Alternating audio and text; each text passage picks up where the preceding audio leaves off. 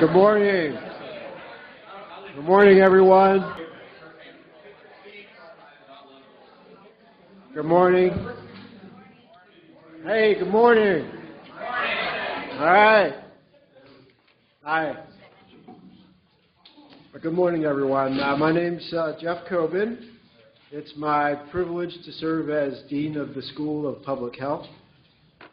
It's also my privilege to welcome those of you here today for our colloquium. I also want to welcome those who may be participating online via our streaming webcast, including many members of the West Virginia Association of Local Health Departments, who I know are gathered today in Flatwoods for their monthly meeting. As you're all aware, West Virginia is at the epicenter of a national crisis that's been called a public health emergency. No matter what we call this problem, the public health and economic toll that opioid misuse and its related complications is having upon our citizens, their communities, our state, and our nation cannot be overstated. This crisis demands our attention, our focus, and our action. It was just a little less than a year ago that the West Virginia Department of Health and Human Resources submitted a formal opioid response plan to the governor and the West Virginia legislature. That plan, which was the result of an intensive effort including local and national experts and significant public input, included a list of 12 high-priority recommendations for immediate action and implementation in West Virginia to help address the opioid problem. These 12 priority recommendations cut across the spectrum from prevention to early intervention, treatment, overdose reversal, supporting families with substance use disorders, and promoting recovery. One of the priority recommendations was that West Virginia should strengthen its support of harm reduction policies and programs. Having been personally a member of that panel, I can tell you that we were provided with very compelling evidence on the effectiveness of harm reduction programs, their importance as a strategy to help curb the epidemic, and the need to expand these efforts across the state. Yet, over the last year, we have seen both here in West Virginia and elsewhere that there are challenges with implementing harm reduction programs in local communities. In some cases, these challenges have led to a lack of community support and actual discontinuation of programs. So this is the context for our discussion today. On the one hand, we have had strong recommendations for expanding harm reduction programs across the state, while on the other hand, we have experienced some significant challenges with implementing these programs in local communities. Today's event will take a closer look at harm reduction and syringe services programs, and our intent is to provide a forum for sharing multiple perspectives about such programs, including the perspectives of public health, law enforcement, and local communities. I'm honored to introduce today's speakers, who I believe will help us better understand these different perspectives and help us find pathways for moving forward together. Our first presenter is Dr. Holly Hagan, who is an epidemiologist and professor at New York University College of Global Public Health and the co-director of the Center for Drug Use and HIV/HCV Research at NYU. Dr. Hagan also serves as the chair of the Executive Steering Committee of the Rural Opioid Initiative, a collaborative project of the Centers for Disease Control and Prevention, the National Institutes of Health, the Substance Abuse Mental Health Services Administration, and the Appalachian Regional Commission. This initiative funds 9 research projects in areas with some of the highest rates of overdose and hepatitis C infection, including an ongoing project here in West Virginia that many of you are aware of. Our second presenter is Donnie Vernell. Deputy Sheriff Varnell is an investigator with the Dane County, North Carolina Sheriff's Office and former special agent in charge for the North Carolina State Bureau of Investigation's Drug Diversion Unit. He serves on several state-level committees combating prescription and opioid drug abuse. He also serves as a law enforcement consultant on special projects with the North Carolina Harm Reduction Coalition, where he has been heavily involved in the naloxone program for law enforcement and first responders. Deputy Sheriff Varnell will be providing us with a law enforcement perspective on harm reduction programs, while Dr. Hagan will be providing us with an overview of the scientific evidence and data regarding the safety and effectiveness of harm reduction strategies, including syringe services programs. And our final presenter will be Dr. William Ramsey. Dr. Ramsey is Associate Vice President for Coordination and Logistics and the Chief Collaboration Officer for the West Virginia University Health Sciences Center. Bill is an emergency medicine physician by training and has over 30 years' experience as a healthcare provider, researcher, and policy leader, particularly in the area of unique and innovative methods and systems for providing quality and cost-effective medical care. As part of the Health Sciences Center leadership team, Dr. Ramsey is directly involved in the operation and management of specific healthcare and wellness improvement initiatives and serves as a liaison for a variety of entities, including the government, community organizations, and other health stakeholders throughout West Virginia. Dr. Ramsey recently helped to lead a unique community engagement effort, which is affectionately known as the Where's Waldo Project.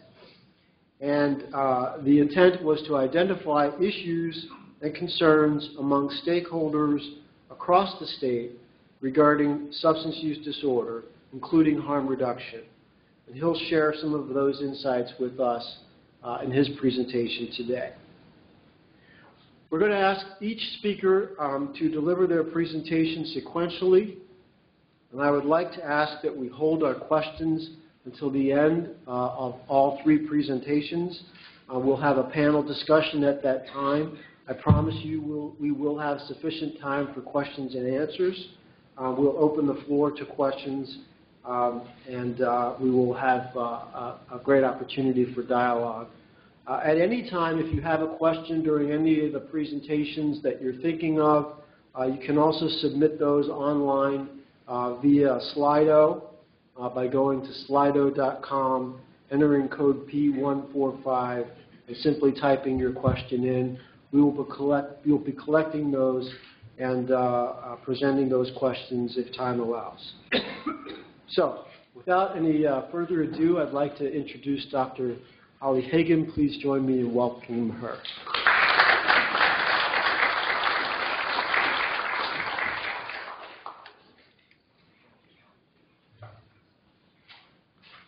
Good morning, everyone. I'm really happy to be here, and I want to thank Dr. Coben for the invitation and for the people that organized this event today. And I'm ready to get started on summarizing the research around safety and effectiveness of harm reduction programs.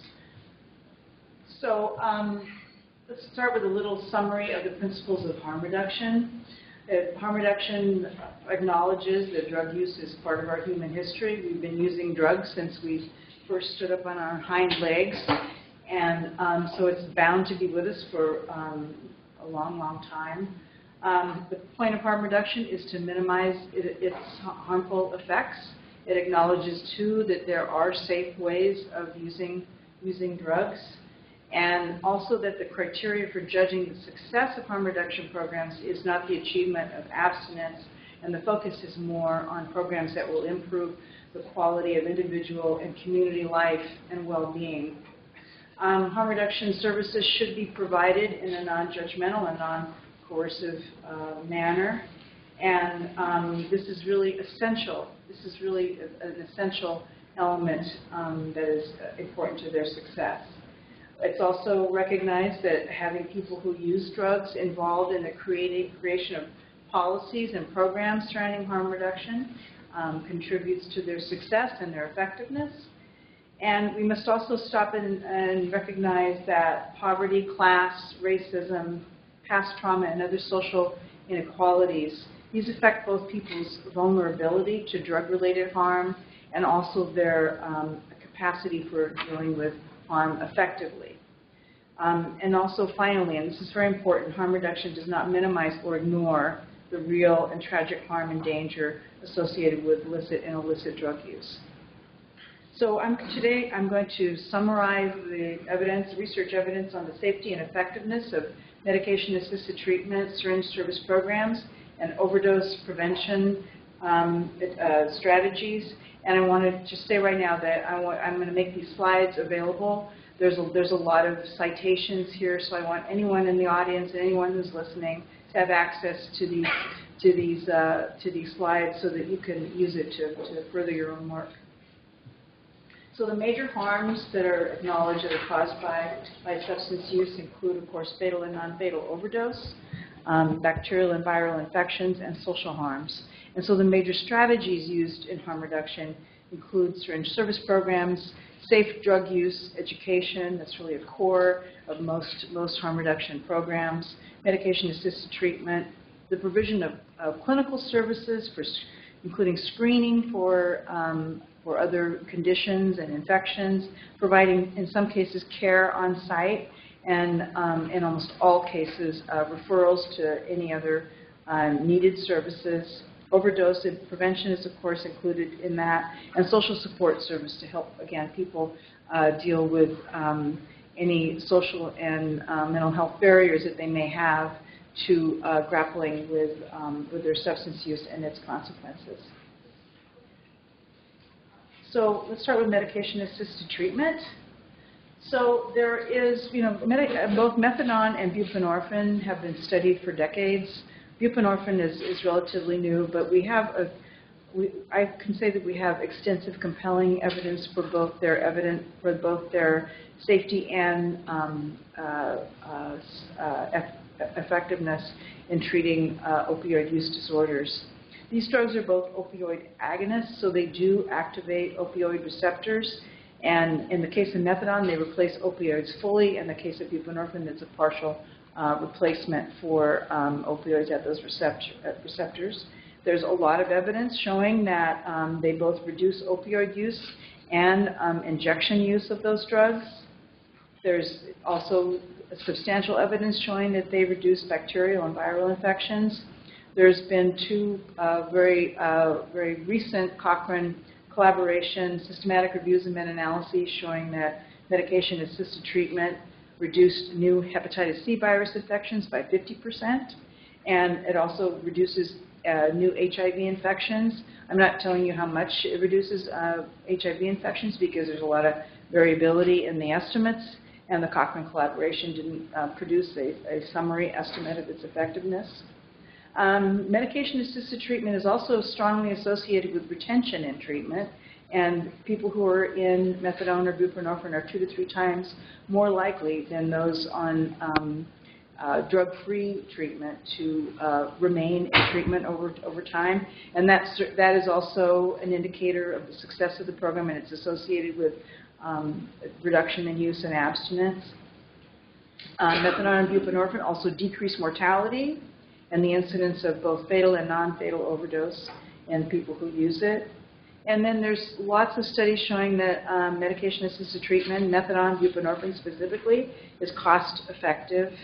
That in terms of the benefits are are quite substantial in relation to the cost of these programs. Buprenorphine is slightly more cost-effective than methadone because it can be administered in an clinician office setting, and so there's not the need for people to come back on a daily basis or almost daily basis and receive methadone in a methadone clinic. And it's important to also recall that both methadone and buprenorphine are included in the WHO model list of essential medications, and that list is compiled as representing the minimum medication needs for a health care system for any country. For all of these outcomes, though, it's necessary that people be given adequate doses in order to achieve those results. That's a really important effect modifier of the effectiveness of both methadone and buprenorphine. And that's been a problem. There's been a tendency in some clinics to under-medicate and to not follow clinical guidelines with the belief that that's better for the patient. But in fact, people will be much healthier and they will have better results if they're given adequate doses. I want to talk about naltrexone. This is available in both an oral and an extended release injectable form. It's also known as XR, or extended release NTX, and the trade name is Vivitrol. This drug is a complete opioid antagonist, and for that reason, it's far less stigmatized than either methadone or buprenorphine, and it's far less regulated than methadone or buprenorphine. Naltrexone is relatively new in the treatment for opioid use disorders, so there's far less evidence than what we have already for both methadone and bup. And most of the studies of naltrexone have had very relatively small sample sizes, and they've also had shorter follow-up periods. So we don't know that much about the longer-term effectiveness and safety of naltrexone in either formulation. Oral naltrexone has a very high dropout rate, so the cost, the cost is high for naltrexone. It's a newer drug, and so with the high, you have to figure in the high dropout rate and looking at the cost effectiveness of that drug. But the evidence so far, preliminary data, shows that extended release naltrexone may be just as effective in preventing relapse and reducing arrest rates as either methadone or bup, but that has to follow, that is predicated on the assumption that people have completed this initiation or induction period. And the induction period, treatment cannot be started until patients have had 5 to 7 days of total abstinence from opioids. And that is a real serious barrier. In a large study that was conducted by the NIH Clinical Trials Network, only 68% of patients were able to complete that 5 to 7 day induction period and initiate naltrexone treatment versus 100% of patients who were given methadone or bup. And there's been an argument that that people leaving criminal justice settings might be, in fact, good candidates for naltrexone because presumably most of them or all of them have already, they've already had a period of abstinence lasting at least 5 to 7 days. There's concern, and there's not enough evidence yet to really make a judgment whether or not this concern is real, but there's concern that patients who are given extended release naltrexone may be at high risk of overdose if they stop taking it, and that's because it is a complete opioid antagonist. So people have low tolerance, they have zero tolerance for opioids, so that in the event that they may relapse, if they go back to the street and they score drugs and it's what they're used to taking, they may be at very, very high risk of overdose. But we need to have longer studies with more participants in order to really understand whether that is the case. Another problem is that extended release naltrexone is considerably more expensive than either methadone or buprenorphine. The cost of medication alone is about $1,000 a month. So for that reason, it's not as cost effective as either buprenorphine or methadone.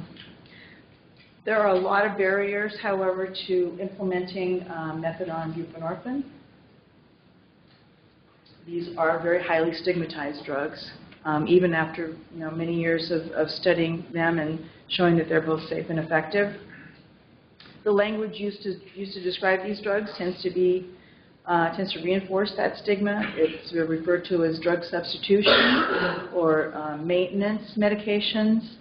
And the marketing in contrast, the marketing of naltrexone emphasizes that it's non-addictive and that it's a relapse prevention drug. Alkermes, the manufacturer of Vivitrol, is currently being investigated by the United States Senate for aggressive lobbying of people in drug courts and legislators and for tactics that stigmatize both methadone and buprenorphine.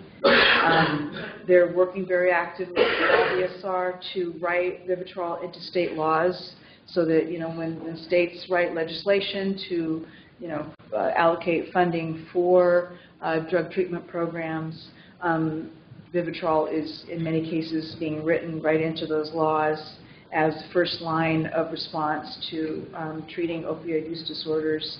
And also, the lobbyists are also attempting to block methadone and bupe by inserting language that would require, for example, prior authorization before Medicaid will cover either methadone or buprenorphine. Another big problem is that methadone and bupe are among the most heavily regulated and high threshold drugs in the United States.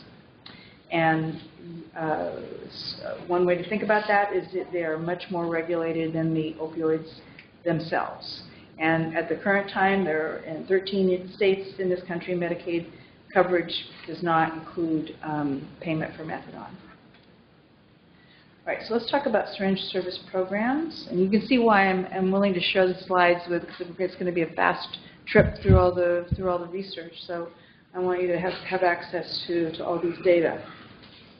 Syringe service programs in the United States started around 1988, and they have received endorsement by both national and international organizations, including the National Academy of Medicine, American Nurses Association, American Medical Association, American Academy of Pediatrics, American Public Health Association, and internationally by WHO, UNAIDS, UN Office on Drugs and Crime, Red Cross, Red Crescent Society, and the World Bank. And that's based on, these endorsements are based on, substantial evidence showing that the programs are both safe and effective. So let's talk about safety first of all. Most of the resistance to syringe service programs is predicated on the belief that they're going to encourage drug use and increase crime in the community. There's no evidence that these programs have done either of those. In fact, syringe service programs have been shown in studies to reduce drug use in the community because they become a major source of referral to medication-assisted treatment. And one very important aspect of that is a lot of people who are drawn to syringe service programs who've never been to drug treatment. They've never been in contact with healthcare or social service agencies to begin to address their substance use. And syringe service programs reach people who are really out of contact with these agencies and organizations that can help them. So the net effect of syringe service programs in most communities where it's been examined has been to demonstrate a net effect of decreasing drug use in the community because of its referral to substance use treatment. Syringe service programs also reduce the number of discarded syringes in the community. There was a study in Connecticut that showed the needle stick injuries among law enforcement reduced by 1/3 after that syringe service program was opened. And a similar study in Oregon showed the same thing, a 2/3 reduction in discarded syringes. You'll see on the bottom, the citations are all from mid-1990s and early 2000s. And there's not a lot of recent studies on this topic because really that's been sort of, it's been kind of settled. A lot of the research began right after the programs were opened in the United States in the late 1980s. And so there was a large number of studies that took place through like the mid-2000s. And people in the researchers have moved on to other research questions. So you won't find a lot of very recent evidence. Perhaps now that we have the opioid crisis in rural areas, there will be more studies, trying to examine the implementation of these programs in rural areas and seeing whether you have any different results. But at this point, I can say there's no reason to believe that they pose a safety problem for either users themselves or to the communities. Effectiveness, again, there's been multiple studies and multiple scientific reviews of the evidence.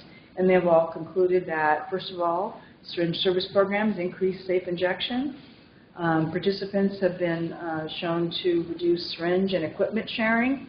And by equipment, I mean drug cookers, filtration cottons, rinse water, other things that are used to prepare drugs for injection.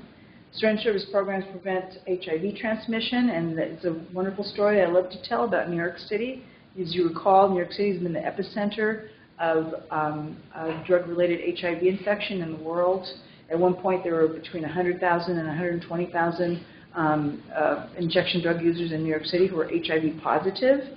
The prevalence was about 50 to 60% in the population. And now prevalence in New York City is down to around 10%. And that's partially because people are being treated and they're living longer. So prevalence is not likely to go down very quickly. But the rate of new infections in people who inject drugs fell from, when the New York City expanded its syringe service programs from 250,000 syringes a year to 3 million, the rate of new infections fell from 4% to less than 1% per year. Part of that reduction was owed to the fact that injection drug users who were aware of their HIV status stopped sharing syringes. And Don Desjardins, a colleague in New York City, wrote a paper which was titled Informed Altruism that really characterized that impulse on the part of drug users to protect other people in their community from HIV infection. So a combination of having access to sterile syringes and knowing their status and having the impulse to not transmit it to others is really responsible for this dramatic reduction in HIV transmission. Right now, New York State is, involved in a campaign to end HIV infection, and really, injection drug users are a very large part of the success of that program. There's many who believe, and I'm one of them, that this HIV outbreak in rural Indiana in 2015-16 could have been prevented if syringe service programs had been in place there. In terms of HCV transmission, HCV is a much more difficult infection to prevent. It seems like injection drug use is the perfect conditions for the transmission of hepatitis C virus, and with very high prevalence of infectious carriers of HCV. About 40% of injection drug users in communities across the United States have HCV viremia. It becomes difficult to prevent HCV, but there was another Cochrane collaboration systematic review that I was involved in showing that the combination of methadone, buprenorphine, and syringe service programs can actually reduce HCV transmission by 75%. And syringe exchange programs are very low-cost interventions, and they've been shown repeatedly to be highly cost-effective. But the effectiveness of these programs depends on best practices, following best practices. Just like we want to give adequate dosage with medication-assisted treatment with syringe service programs, we want to follow best practices. And first and foremost, participants must be treated with dignity and respect. The number of syringes and other equipment shouldn't be limited. We want to encourage people to reach out to their networks with clean syringes so that, particularly in rural areas, where the goal is to try to reach people who are in remote places where their transportation problems may pose a barrier to people coming directly themselves to a program. It's good practice to not limit the number of syringes and other equipment that's distributed. To the extent feasible, and this really depends upon funding. You have to have personnel to do some of this, but to the extent that multiple services, including social services and healthcare screening and referral to healthcare, the extent that can be provided, that's very important, because again, this is a You don't want to miss an opportunity with people that are otherwise maybe difficult to reach. Similarly, peer-delivered services in secondary syringe exchange, where people who inject drugs are sort of deputized to go out and distribute syringes to their networks. That practice should be encouraged. Police should not target the areas surrounding syringe service programs because that will discourage people from coming to the sites. The hours of operation should be based on what's needed by the participants. And public funding of these programs is associated with greater benefits. Public funding generally means that people have, there's more funding, and it's more stable funding, right? There's a commitment there. And so programs are able to build around the syringe exchange to offer more health and social services. And so that can expand the benefits of these programs. Let's talk about overdose prevention. You've all seen this graph. I'm always struck by the rate of overdose death here in West Virginia. We've been, in New York City, there's been the overdose deaths have been, the highest rates have been observed in Staten Island among white people, young whites who inject drugs. And just in the last year, the rates have trended, the epidemiology has really shifted. And now the highest rates of overdose are among African Americans living in the South Bronx. And that's really owing to fentanyl, the demon fentanyl, you can see there in that sharp spike in fatal overdose is associated with these synthetic opioids, including fentanyl. So that's really what we're up against here. And fentanyl is not going to go away. We're going to have to adapt to it, just like we've adapted to other changes in drug markets over time with our harm reduction, HIV prevention services. So let's talk first about overdose education and naloxone distribution programs. There's a very good study from Massachusetts that showed that in those communities where more people are trained in, how to reverse an overdose and give naloxone, there's a greater reduction in overdose deaths. And this is a table from that study where you can see that the way that they defined high overdose education and naloxone distribution was in communities where more than 100 per 100,000 population had been trained. And in those communities, they saw a 46% reduction in mortality, compared to low implementation communities where it was defined as less than 100 people or less had been trained, or 100,000 had been trained. And there they still saw a reduction, 27% reduction in mortality, which is meaningful, of course. That represents a lot of deaths. But, it just really shows very clearly that the more people who are trained, including bystanders, family members, community members, the more people who are trained, the greater results you can achieve.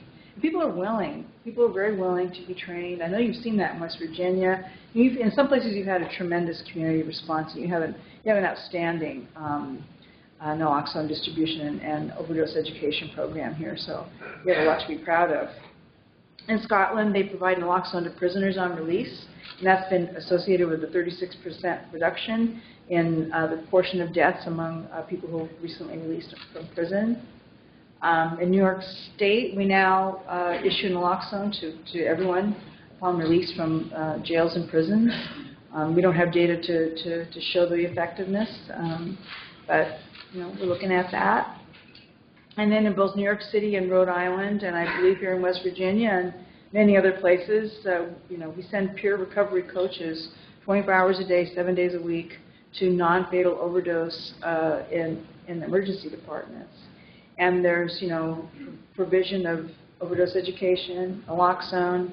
People are given referrals to syringe service programs. In some cases, there can be on-site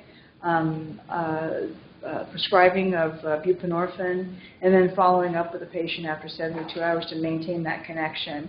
Because people who have experienced a non-fatal overdose are about 6-fold higher risk of a fatal overdose. So that's a really important point of contact and implementation. And this implementation of medication-assisted treatment to those patients in the emergency department is shown to increase their engagement in care. So that's a really important finding. But let's keep in mind that we know the evidence surrounding medication-assisted treatment. We don't need to prove all over again that medication-assisted treatment is going to have these effects. This is really more, in terms of a research question, it's more of an implementation research question. Under what circumstances, in what settings, and how can we implement this? Another thing I want to say about overdose education and naloxone distribution, where we could learn more about this, and this is a great place for faculty and students to study, is that we haven't really standardized the curriculum for overdose education. And that's something, I think we need to come up with some best practices for overdose education. I mean, the people sort of made it up, and it's all very good, and clearly it's having an effect. But I think we could learn more about, what's the best way to deliver that. Okay, overdose prevention centers. This is also known as supervised consumption spaces, safe injection rooms, and so on. These centers provide a hygienic space for people to use drugs under the supervision of trained staff, mostly, principally including nurses. Nurses typically staff these programs. They're designed to reduce the risk of HIV and hepatitis C transmission. Of course, they're designed to prevent overdose fatalities. People do overdose at these settings, but they're immediately revived. In Vancouver, they've had overdose, they call them safe consumption sites, safe injection facilities. There's lots of names for them. But they've had them for 30 years, and there's not been a single fatal overdose in any of those programs. They may also reduce public drug use and reduce discarded syringes and crime in the communities where they operate. That's another one of their intended goals. And as I mentioned, their trained staff include RNs and physician's assistants who actually observe injections. And this is a real important opportunity. I know there's a lot of legal barriers to doing this. If we think about it in terms of diabetic education, and when someone learns they're diabetic and they need to start injecting insulin, they're observed by a nurse typically who gives them feedback on trains them how to do the injection, and offer suggestions in how they might do so comfortably and safely and avoid infection. We need to think about ways that we can do that for drug users. There's also and this I think is a real important aspect of these programs. Usually injection is sort of a furtive behavior. It's carried out and hidden out of anybody's sight. People are ashamed of injecting drugs. And so this is another potential to reduce the shame of drug use and restore dignity, and that will help people become engaged in services and seek treatment and avoid harms. So we're right now working to establish overdose prevention centers, as they're called, safe injection facilities in New York City. We do have a robust overdose prevention and response system. Right now, 4 people die each day in New York City of an overdose, which is a pretty staggering number of deaths. 60% of fatal overdoses in New York City involve fentanyl. And I know you're seeing the same thing here, but that's just 2 years after the very first cases of fentanyl-related deaths appeared in New York City. Now it's 60% of deaths involve fentanyl. And there was this really interesting and cool study that was done by the New York City Department of Health, where they went and they collected syringes from a syringe exchange program, and they tested the syringes for fentanyl, and they found that 17% of them tested positive. So you can see that there's that's sort of the baseline exposure to fentanyl, but fentanyl is clearly, if 60% of deaths involve fentanyl, then fentanyl is clearly the culprit here. So in 2017, a group of committed stakeholders from advocacy and syringe service programs that came together to demand that New York City and New York State prioritize saving lives and put backing and funding into this. And so right now there's a research pilot that's proposed, and I'm going to be the lead investigator on that. There'll be 4 programs in New York City and 1 in rural Ithaca upstate. The mayors have approved the project, and right now we're waiting for authorization from the New York State Health Commission. And this is very political, you know. People don't want to come out in front of this issue, especially during an election year. So we have to wait and see when things calm down. Maybe they'll be willing to authorize the programs. So let's talk about the effectiveness of these programs. They are effective at reducing overdose fatalities. As I mentioned, no deaths at the Vancouver site in Canada. And there's a really great study showing a 30% reduction in fatal overdoses in the neighborhood surrounding the safe injection facilities in Vancouver versus a 9% over the same period in the rest of Vancouver. In Sydney, most of the research on these programs has come from Sydney and Vancouver. And in Sydney, what they saw was there are fewer overdoses that take place during the hours when their safe injection place is open. They typically are placed in neighborhoods with a high rate of overdose, and which makes sense to do it there. And so the community level, if we're trying to measure the community level impact in a city like New York City, you know, which has got 8.5 million people and 5 boroughs, and we only have 4 programs, each of which only has like 6 to 10, you know, little kiosks for people to come and inject. That's very low capacity related to the need. So it's going to be a challenge to demonstrate a reduction on a community level in the number of fatal overdoses, but we're going to do our best. And locating these programs in communities where there's already a high rate of overdose as part of that strategy. They also reduce the risk of HIV and HCV and other infections. People increase hygienic practices. There's a reduction in abscesses. And they also tend to reach people who are at very high risk of HIV and HCV and people who are already HIV positive that are not in HIV care. So think about that. This is another way to reach out and engage people in other programs and have an impact on HIV transmission and hepatitis C transmission in addition to reducing overdose rates. Safety, this is a really important concern. The evidence indicates that they reduce public disorder associated with drug use, which means reductions in public injection, discarded syringes, and drug-related litter has been shown in both Vancouver and Sydney. The programs actively refer people to treatment. Here's the evidence regarding that. More frequent use of the program is associated with treatment enrollment in Sydney, similarly in Vancouver. There's no real evidence that these programs increase drug use. Most of the participants in these programs have a long history of drug use. And both Vancouver and Sydney, they have been monitoring whether there are new injectors coming to the program. And typically the enrollment criteria are that you have to have been injecting drugs before you come. You can't come there for the first time and say, oh, I want to start injecting drugs. Can you teach me how? That's not how these programs work.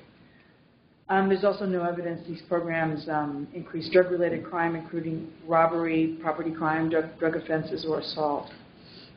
So the research questions, though, are how do we get overdose education? This is about overdose prevention in general, including education and naloxone.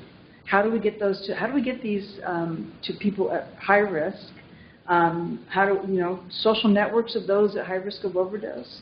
Maybe an idea would be to when we do send peer recovery coaches to people in the emergency departments, that we try to also recruit members of their social network who may also have similar injection practices, and we use them as sort of a source of training for other people. What about risk compensation? This has been alleged that people, now that Narcan is available, that people will go out and take risks, and they will inject large numbers of drugs knowing that they can be revived.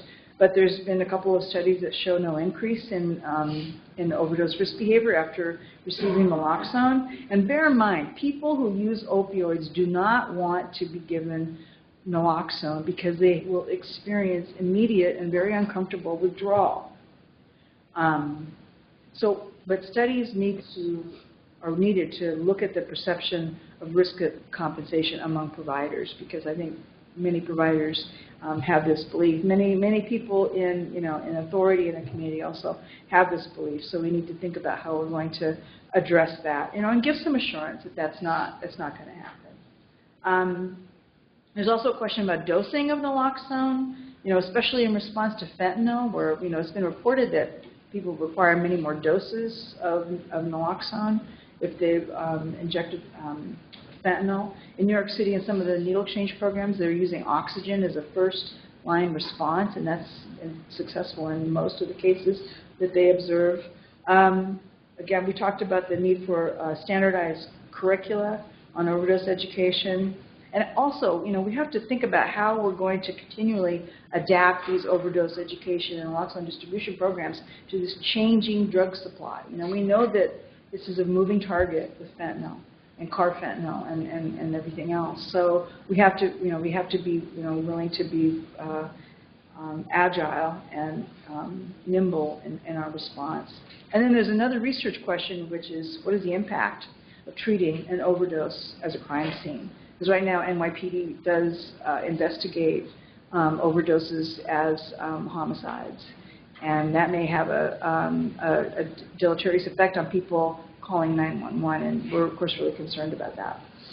So in summary, and I don't want to take up anybody else's time, there's vast evidence of the safety, effectiveness, and cost-effectiveness of all of these two programs, methadone, buprenorphine, and syringe service programs.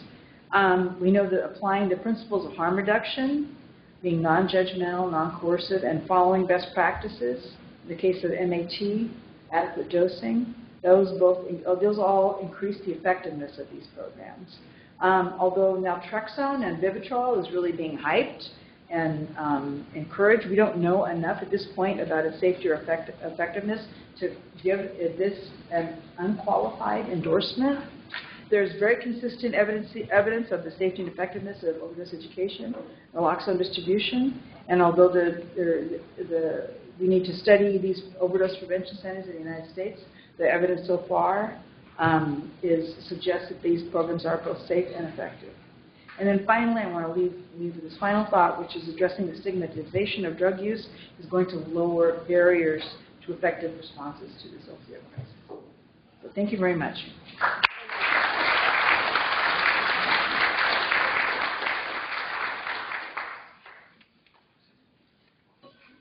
I want to thank Dr. Hagan for that terrific cruise down the evidence highway. Now we'll see if our next speaker decides to pull us over or not.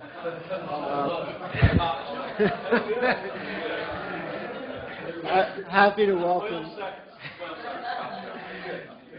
welcome Deputy Sheriff Donnie Varnell. Donnie.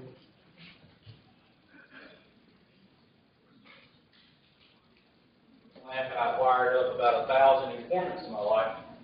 Confidential sources of information now. And I can turn them on. Can you hear me? Okay. I'm really happy. I'm also glad to be here. I feel fairly privileged to be in between Dr. Hagan and Dr. Ramsey. I have DR in front of my name also, but it's my initials. It's Donnie Randall.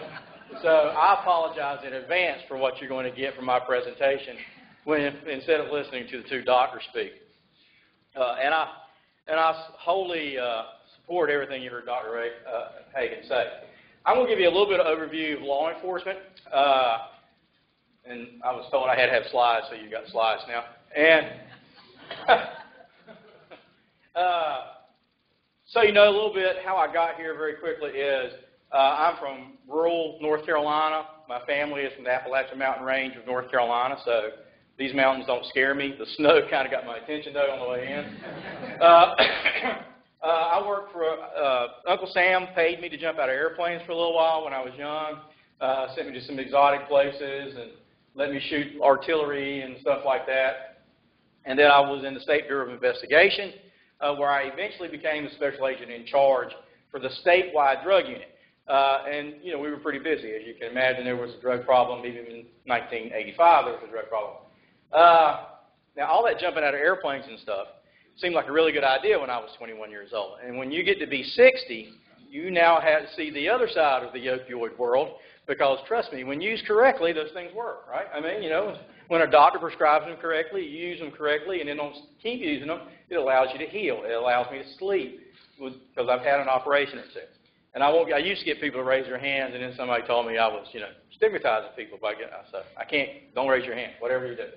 All right. So when I was in the State Bureau investigation, I walked into the opioid crisis. That was what I got given in 2009, and that's how I got involved with harm reduction.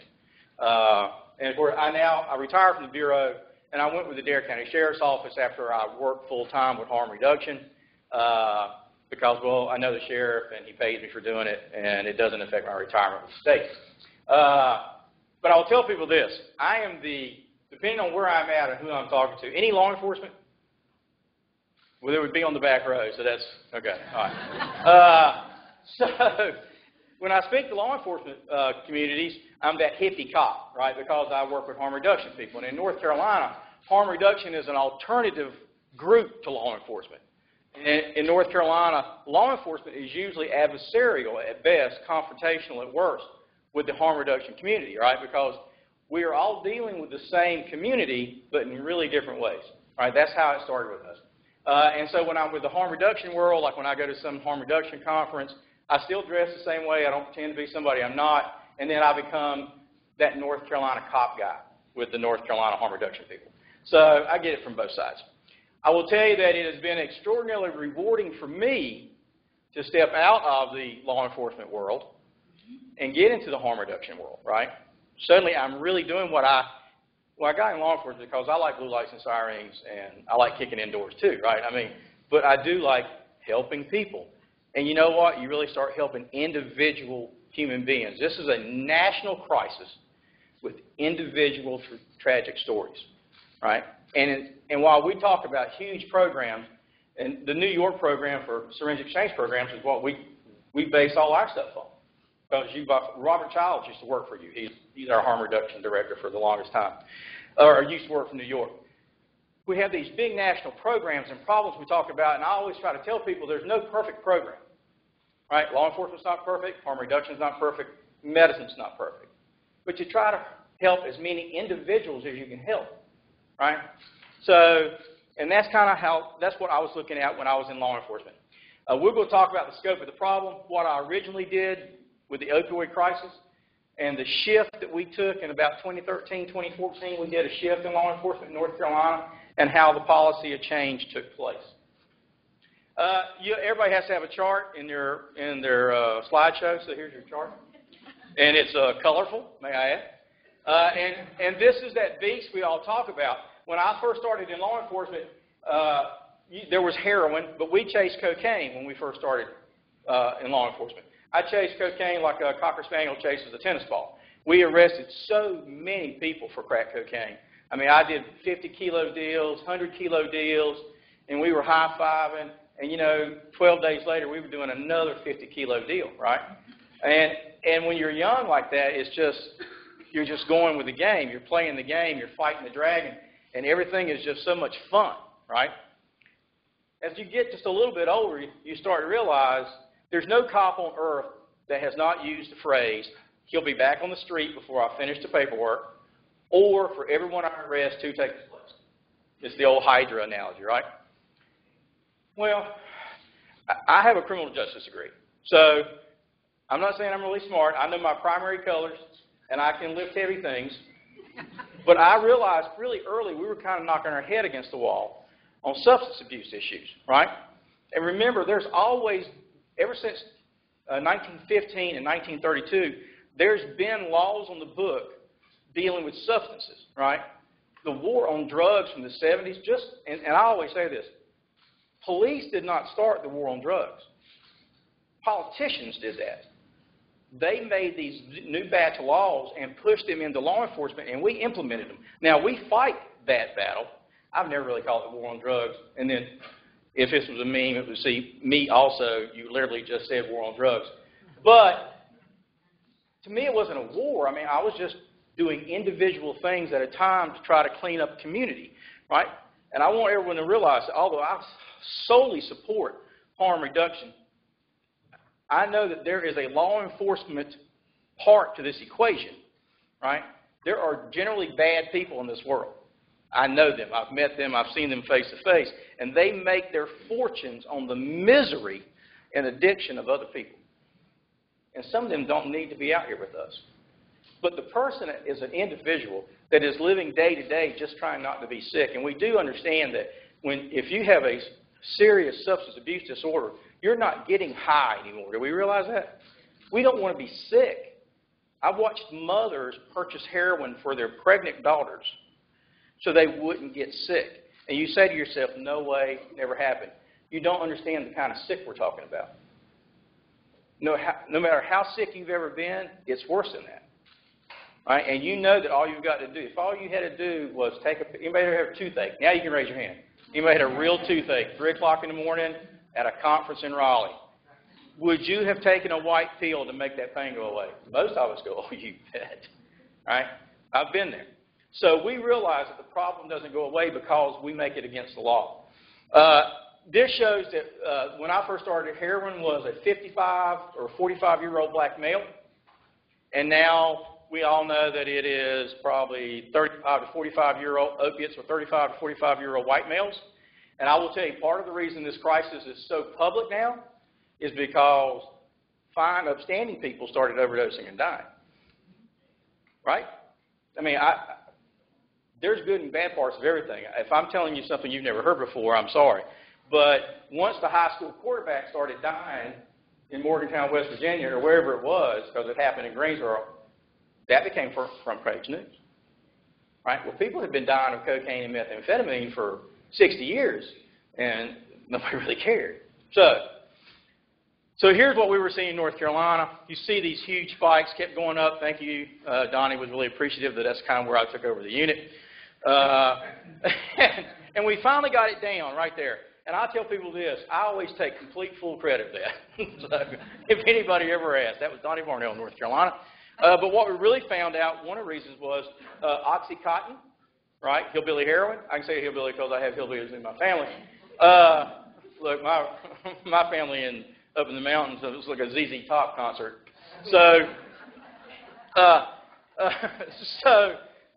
we were dealing with Oxycontin, and we finally got Harold Rogers, I believe is his name. He's a senator from Kentucky. He's also in charge of all the money in Congress at that time. Like this right here. We got him on board. Well, Kentucky has an opiate problem, if you guys may have heard, right? And he finally got the FDA involved. He brought them in front of 800 people at a conference, the director of the FDA, by the way, who decides how you make medicine, right, what the formulation is, and said, you will either come to the table or you will be the meal in front of 800 people. And suddenly Oxycontin had its process changed. So now if you try to crush it up, you know that's what we do with pills, right? We crush it up, we put it in water, and we heat it to get the impurities out of it, and we pull it up in a spike, and we inject it through cotton, or we pull it up through cotton and inject it. Well, they made Oxycontin, which was the king on the street, right, because you could get 160 milligram Oxycontin. They made it so if you put water on it, it kind of turns into paste, and you can't inject it. Well, it took North Carolina, it took us about 9 to 12 months to figure out what we wanted after that. So I think our rate went down a little bit. So you can see fentanyl is the real deal. In North Carolina, we tested Wilmington, which is our worst area for opioid overdoses, and 80% of everything we tested, burners, cottons, syringes, and dope, right, we actually would get people would bring us the bags to check. 80% of everything had fentanyl in it. With people going, no, you're wrong, my guy doesn't sell me fentanyl.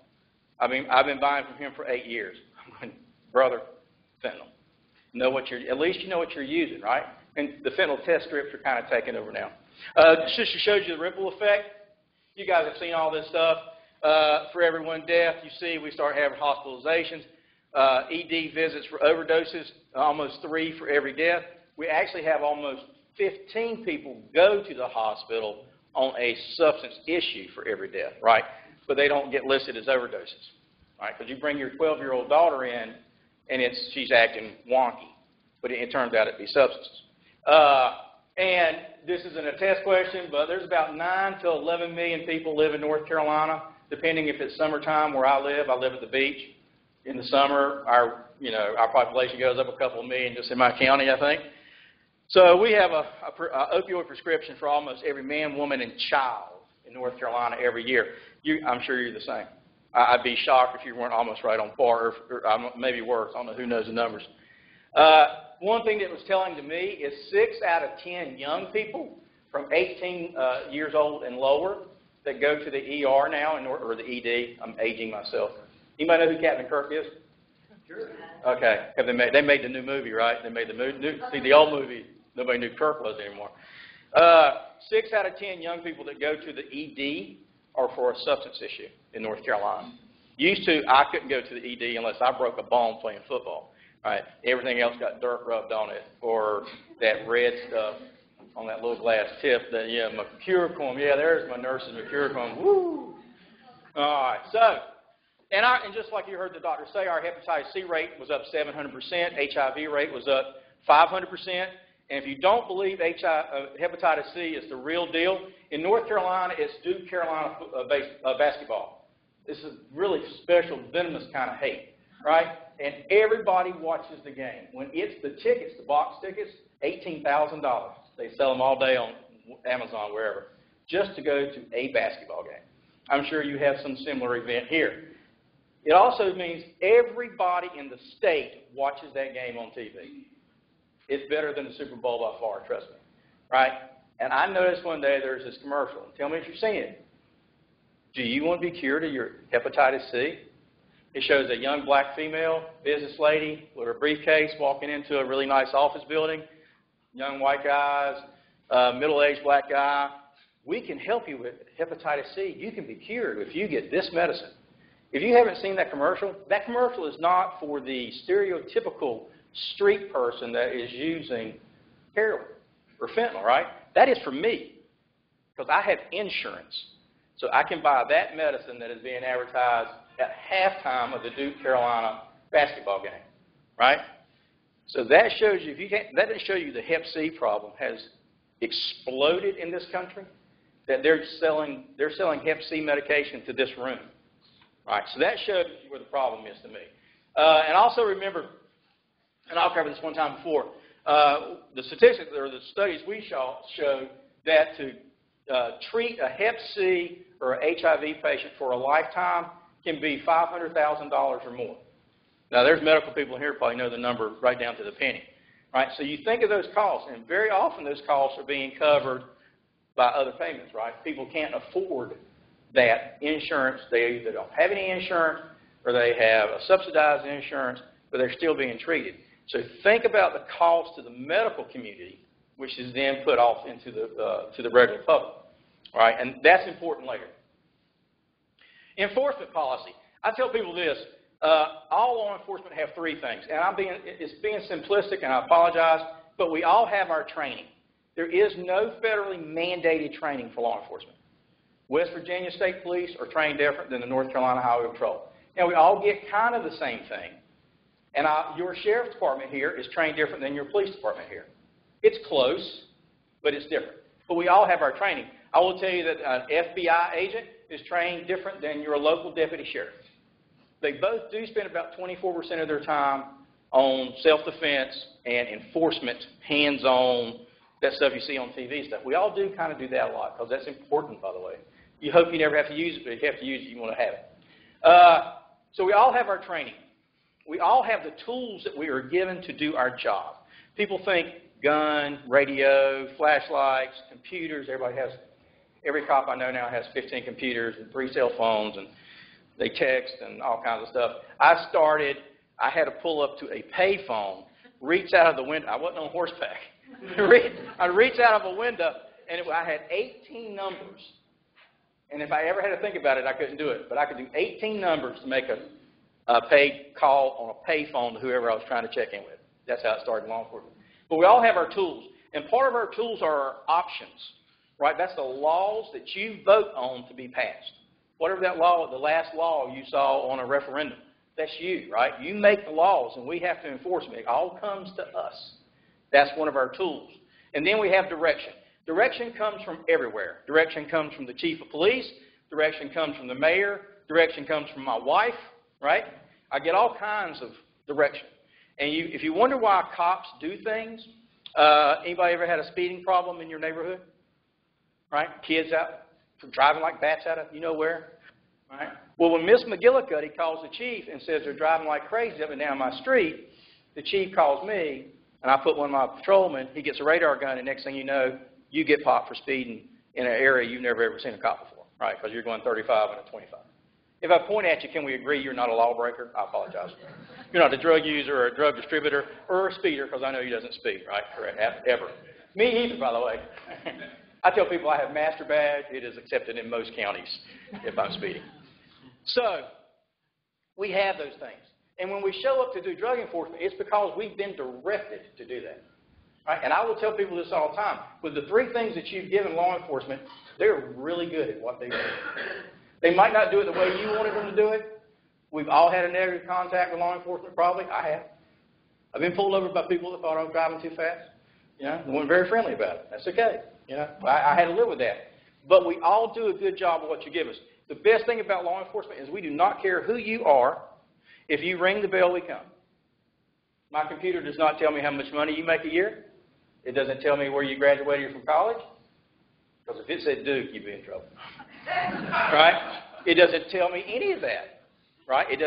All I do is see the address, there's trouble, unresponsive subject, and we haul butt, blue light and sirens. Best thing about law enforcement. To this day, it's the best thing I've ever seen. So, traditional approach, we arrested everybody we could. Absolutely. I've arrested more people than in this room times 10, I guarantee you. Right? I filled this room up with cocaine. Well, not with cocaine. Close. I filled it up with marijuana at least once. There was a time that marijuana was bad. I don't know if y'all remember that. Used to, you shouldn't have marijuana. We used to arrest you for that. And when the opiates came, we did the same thing. I arrested doctors, nurses, pharmacists. That was really my job. High profile, mayors, cops. I've arrested numerous police officers that were addicted to substances after being in car wrecks or being shot, and then they get addicted to the medicine they were prescribed. The stereotypical addiction story. We've all heard it. Right? But it did not work. My overdose rate wouldn't go down. My arrest rate soared, which I was getting patted on the back for, by the way. But my agents were drowning in cases. Drowning in cases. We were at saturation arrest. There was nothing else we could do. And it was kind of just, it was frustrating. So we had to find something else. Now, there's another traditional approach you've seen. I'm telling you, to this day, drug task forces work just the same way they did 35 years ago. Just cooler stuff. There's still that guy with a rat tail, though, that's in every narc unit. I don't know who he is. He's odd. Right, so we did this. We shifted. I met with my senior agents, and I met with some of my supervisors, and I met with some people at the Department of Justice. Remember, North Carolina is a red state. When I started this, from the governor down was Republican. Conservative and pretty hard conservative Bible Belt Republicans, right from the top to finish. First time in 200 years, North Carolina had been completely Republican. But we sat down, and my thought was, how do we save one life? How do I make it go from $1,300 a year, which is now almost $14, to $1,299? I said, if we can get it down 10 people, I'll build you a statue and put it on the Capitol grounds for you, that you saved 10 lives. Right? And we started, and what we found was this. We had to educate. Right? We educated police officers to start with, and then we would give training to any group, anywhere, anytime. If you had 3 people at the Presbyterian Women's Lunch, I would show up, and I would give what I knew about opiates. Right? If you had a peer-to-peer meeting and you wanted law enforcement to come show up and be a representative of law enforcement, I'd show up. So we did education. We started to meet with other groups. This group, I know more about medicine, emergency medicine, than I ever dreamed. I just thought EMS is slept a lot.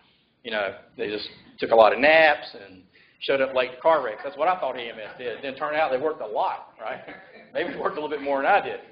Right? I don't know how you lift those guys up and down those little bitty steps. So, all right, but we met with EMS, medical associations. In North Carolina, the Physicians Association or Medical Association, extraordinarily powerful lobbying group, right? Regulatory agencies, and we started changing regulations, right? And we started changing the training that they were giving in medical facilities. Best practices, right? I think every state's done some version of that, correct? How to prescribe correctly. Because, you know, we can trace that memo back to 1978 that everybody used to say opiates were okay. Because remember, even in the 30s, we knew opiates were bad, really bad. And somewhere that changed. In 1960, you couldn't get a strong opiate unless you had cancer. Nobody ever heard of getting opiates for a broken finger or anything. And then we just started, we all know how that worked, right? So we shifted to get out of traditional law enforcement to find other programs that would work. And I found Robert Childs at a conference, sitting with the SWAT team commander of Fayetteville Police Department, right? United States Marine, Bulldog, all his gold on. And I immediately connected with him, correct? Because I jumped out of planes. I mean, I'm a fan, right? Now, Robert was a little different. Robert had an English, New Zealand kind of accent. You know Robert? Have you ever met Robert? Yeah. Robert's got this really, I'm smart English accent, dresses a little different. And I immediately was trying to figure out why this cop was with this guy. But he gave him credibility to me. That's my bias. I admit it completely. But Robert knows how that works. And that's how we did this policy of change. I found Robert. Robert heard me speak, saying, I'm trying to find another way. There's got to be something. I don't know if I coined the phrase, you can't arrest your way out of this, but I was close. Right? Because there's a lot of cops that want to hear me say that. Right? There's a lot of police officers that thought we could just arrest more people, build more jails. We've made a complete industry of incarceration in America. Any given day, 1 out of 100 people are in jail. You think about that. Right? So, we made a plan, what it is we wanted to do. Now, what you want to do is up to you, but we knew we had to put harm reduction into the equation as quickly as possible. How close am I? Anybody know? Am I like 10 minutes? Okay. 5, 10? Okay, and the message and the messenger. I'm really good to go talk to the governor. I'm really good to go talk to the senator that runs the money and the program. You don't want me going to a peer-to-peer meeting and telling them how to behave. Right? I reek of law enforcement. Right? So, but my job with harm reduction was to go to those people that made the political decisions and to go to law enforcement and try to convince them that harm reduction was at least a possibility, which I was glad to do. We used evidence-based studies, what Dr. Hagan is saying. Cops, senior execs, they want to read and see a statistic that shows that it works because they've got to stand up in front of their commissioners or their elected citizens or the citizens that elected them and say, this will work. And then we did use evaluation. Every 6 months, we do a big PR release about how all the benefits that have happened. We started with naloxone. We gave naloxone for free to every police department agency in North Carolina that would take it. I would go and train them, and then I would speak one-on-one to the chief in a private meeting where he could vent, and I wouldn't judge him. And then I would convince him that not only was naloxone a good idea because it was saving lives and it would save police officers' lives, but then I could speak to him about syringe exchange programs. And I could say, hey, how about fair chance hiring? Have you ever thought about diverting people from jail to treatment programs and then you never have to deal with them again? Right? And that worked for us. We found that once you had lunch with somebody and talked about each other's kids, it was really hard to be mad at each other for no reason, right? And we did that in every environment we could. Every harm reduction meeting, every police meeting, that's what we did. Now, naloxone was it successful? Absolutely. We've had over 20,000 documented rescues from the naloxone we've put on the street. 3.5 years ago, not one police officer in North Carolina carried naloxone. Not one. Now we're number 2 in the nation. We've had over 1,000 reversals from just law enforcement. So we know it works, and now it's not, do you carry naloxone? It's why don't you carry naloxone in North Carolina? So when you hear someone talk about safe injection sites, well, what do we call them? Overdose prevention locations. I like that's very good verbiage. That's out of the realm of law enforcement. That's outside our box. We're having a problem with that. But I tell people 3 years ago, naloxone was the same way. It was the exact same thing, and nobody would have believed we did syringe exchange programs in North Carolina. So, did we get syringe exchange? First time through, it was legalized, right? And we passed a law that said anybody in the state could set up a syringe exchange program as long as they followed 3 rules, which was to report and dispose of your narcotics and have a safety plan. We made it, there was no public funding either. Remember that's bad because we couldn't get any public funding. But it's good that we were able to do it with no public funding. There's people and grants and resources available if you look. right? And our health departments wanted to help us to start with, but couldn't. And we've had the law amended, so now health departments, if they feel, and local government, if they want to, will give us money, and now that has started. So the syringe exchange programs in North Carolina have been vastly successful, and you know what? It hasn't affected law enforcement one bit. I tell people one of the biggest things about law enforcement and harm reduction is we just have to step out of the way. Law enforcement harm reduction really isn't our job. We don't counsel very well. We don't have time. I don't know what your treatment plan should be. I don't know what medication you should be on. I believe in medication, but I don't know. But if I will just allow other people to do the work, I can go back to being a cop. And so when you call for a home invasion at 2 o'clock in the morning, I'm not at the magistrate's office with a marijuana arrest going, man, can you call for mutual aid to the next town over, and hopefully it'll get there in 26 minutes. Everybody's going to be okay, right? I'm law enforcement. I like people to wave at me when I come through the neighborhood, too. I like for you to use all 5 fingers. It would be nice. Right? I should have been a fireman, I guess. Huh? Right, so syringe exchange programs, do they really work? Of course they work. You see our HIV rates in North Carolina. They were up by 80%, and Hep C rates were up by 50%. That stopped, right? We're lowering them now by almost 80%, 50%. Participation, they're 4 to 5 times more likely to seek services. And I never say rehab, and I'm so glad she talks about stigmatizing people and stuff. If you tell me, hey, Donna, you're kind of heavy, you know, you may shit at the gym, you kind of lost me because I heard you say fat. Right? Right? All right? I can't stay on a diet for 7 days, but I want you to kick your 8-year heroin habit right now. Just stop. Put it down. And go be, what? Clean. And if you're not clean, you're dirty. Right? You lost me at dirty. Trust me, and I've been called that before. I don't want to have this conversation. So we have something called crisis intervention training that every law enforcement officer in North Carolina now is mandated to get to teach you how to speak to people, right, in their environment. In my program in Dare County, we have 78 people listed in the program, and 22 of them have sought services. What other program in America takes people with substance disorders and gets that kind of number to seek treatment? Syringe exchange programs is the only one I've seen. And it's like that in Greensboro, where we have 400 people in the program. The number is almost always between 18 and 28% seek services. Right? Fantastic. Reduced number of sticks. That was a great selling point when we did the bill. Decreases the number of discarded needles, and it can contribute to lower crime rates because the people that have chronic substance disorders often have negative contacts with law enforcement. If we can get them out of that circle, then we don't have to deal with them anymore. And finally, the unforeseen happened. My narcotics task force, which is large and aggressive and young, wanted to meet with the syringe exchange program people. I went, no, no, I don't want you in the rooms. I don't trust you. I don't trust you. I love you guys, and I don't trust you to say the right thing. And they pushed it till we had it. By the time they were done, I had left because it was late, and they were having coffee. They became people to each other. And our syringe exchange program is run by peers, either have been active users or still active substance users, right? And now they became people. Now they call each other when they have issues, right? And if it happened in Dare County, boys, the great republic of Dare, it can happen anywhere, which it hurts me when I hear law enforcement started it and then stopped. That's our programs. They're all over the country. You see, we cover about 60 counties out of 100. We're working on it. That is my real email and my real cell phone number.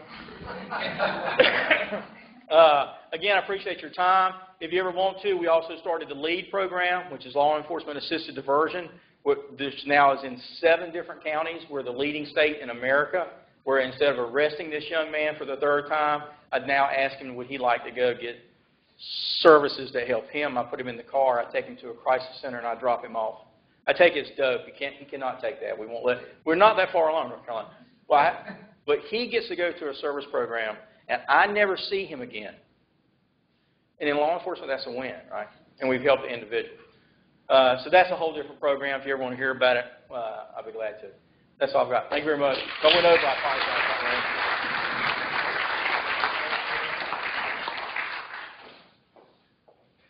Well, thank you. Thanks so much, Donnie. Our final speaker will be Dr. Ramsey. I also want to let folks know we will be having a panel conversation after Bill's presentation. We do not have a hard stop at 1 p.m. This room is open to us to extend beyond that period of time, so please stick with us. Bill. Thank you. I'll try to. Can you hear me okay? Is that working? I didn't know if it was, but I got it on there. So, wow, what great, both of you, what great. It's a pleasure and an honor for me to get to be here, too. I guess I'm the token West Virginian. But I'm a medical person, obviously, as you know, so I share with that. Some of you don't know or haven't known me a long time. I spent a lot of time on the streets, too. So, I was a paramedic for many years in my early career and gave a lot of naloxone. Back in those days, it was usually because we gave them too much morphine or because we were trying to wake them up. But now that's changed a lot, too. What you need to understand, and what I want to try to communicate as we kind of top this off and we go into the panel discussion, is I'm not an addiction expert, and I'm not a law enforcement expert, I'm not a harm reduction expert. And there's a lot of people in here and probably listening online that are better at overall community engagement.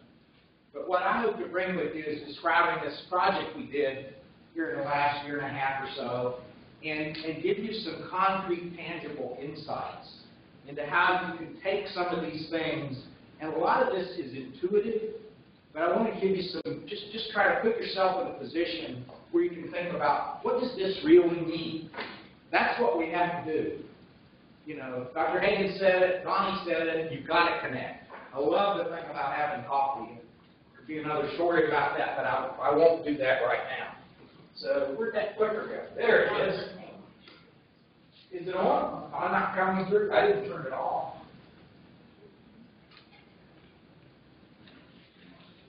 Is that better? No? Not working? Is it working? Can you hear it? Is it working now? Coming through? We can hear you now. Okay, good. Sorry about that. So must have got flipped off there. So I can tell I'm doing it now. So anyway, I'm going to start right through this. My purpose in the next few minutes, and I'll try to be brief to catch us back up a little, but I want to introduce you to this project that we called Where's Waldo? I want to summarize the process and the insights and findings of the project. But then I want to describe how these insights might help us kind of inform our perceptions, our attitudes, our approaches, our strategies to not just substance use disorder, but harm reduction. And you've heard a lot of that. So that's the plan. And I'll do that quickly, but I think it's really important.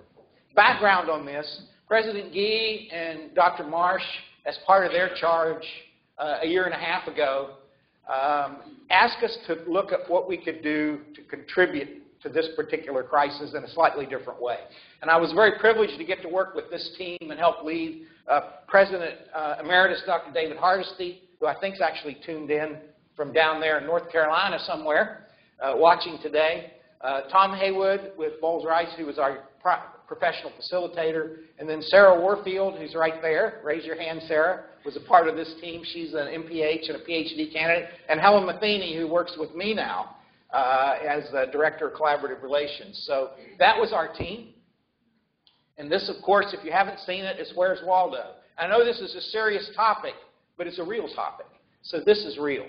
And if you remember the kids' book, Where's Waldo? There's this little guy, and you got to find him.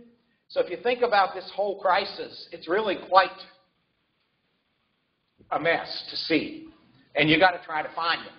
And so there was the so-called Waldo rationale that developed many years ago that said, in every situation or organization, sometimes there's a few things that if you change them, you would transform the situation or the organization for better.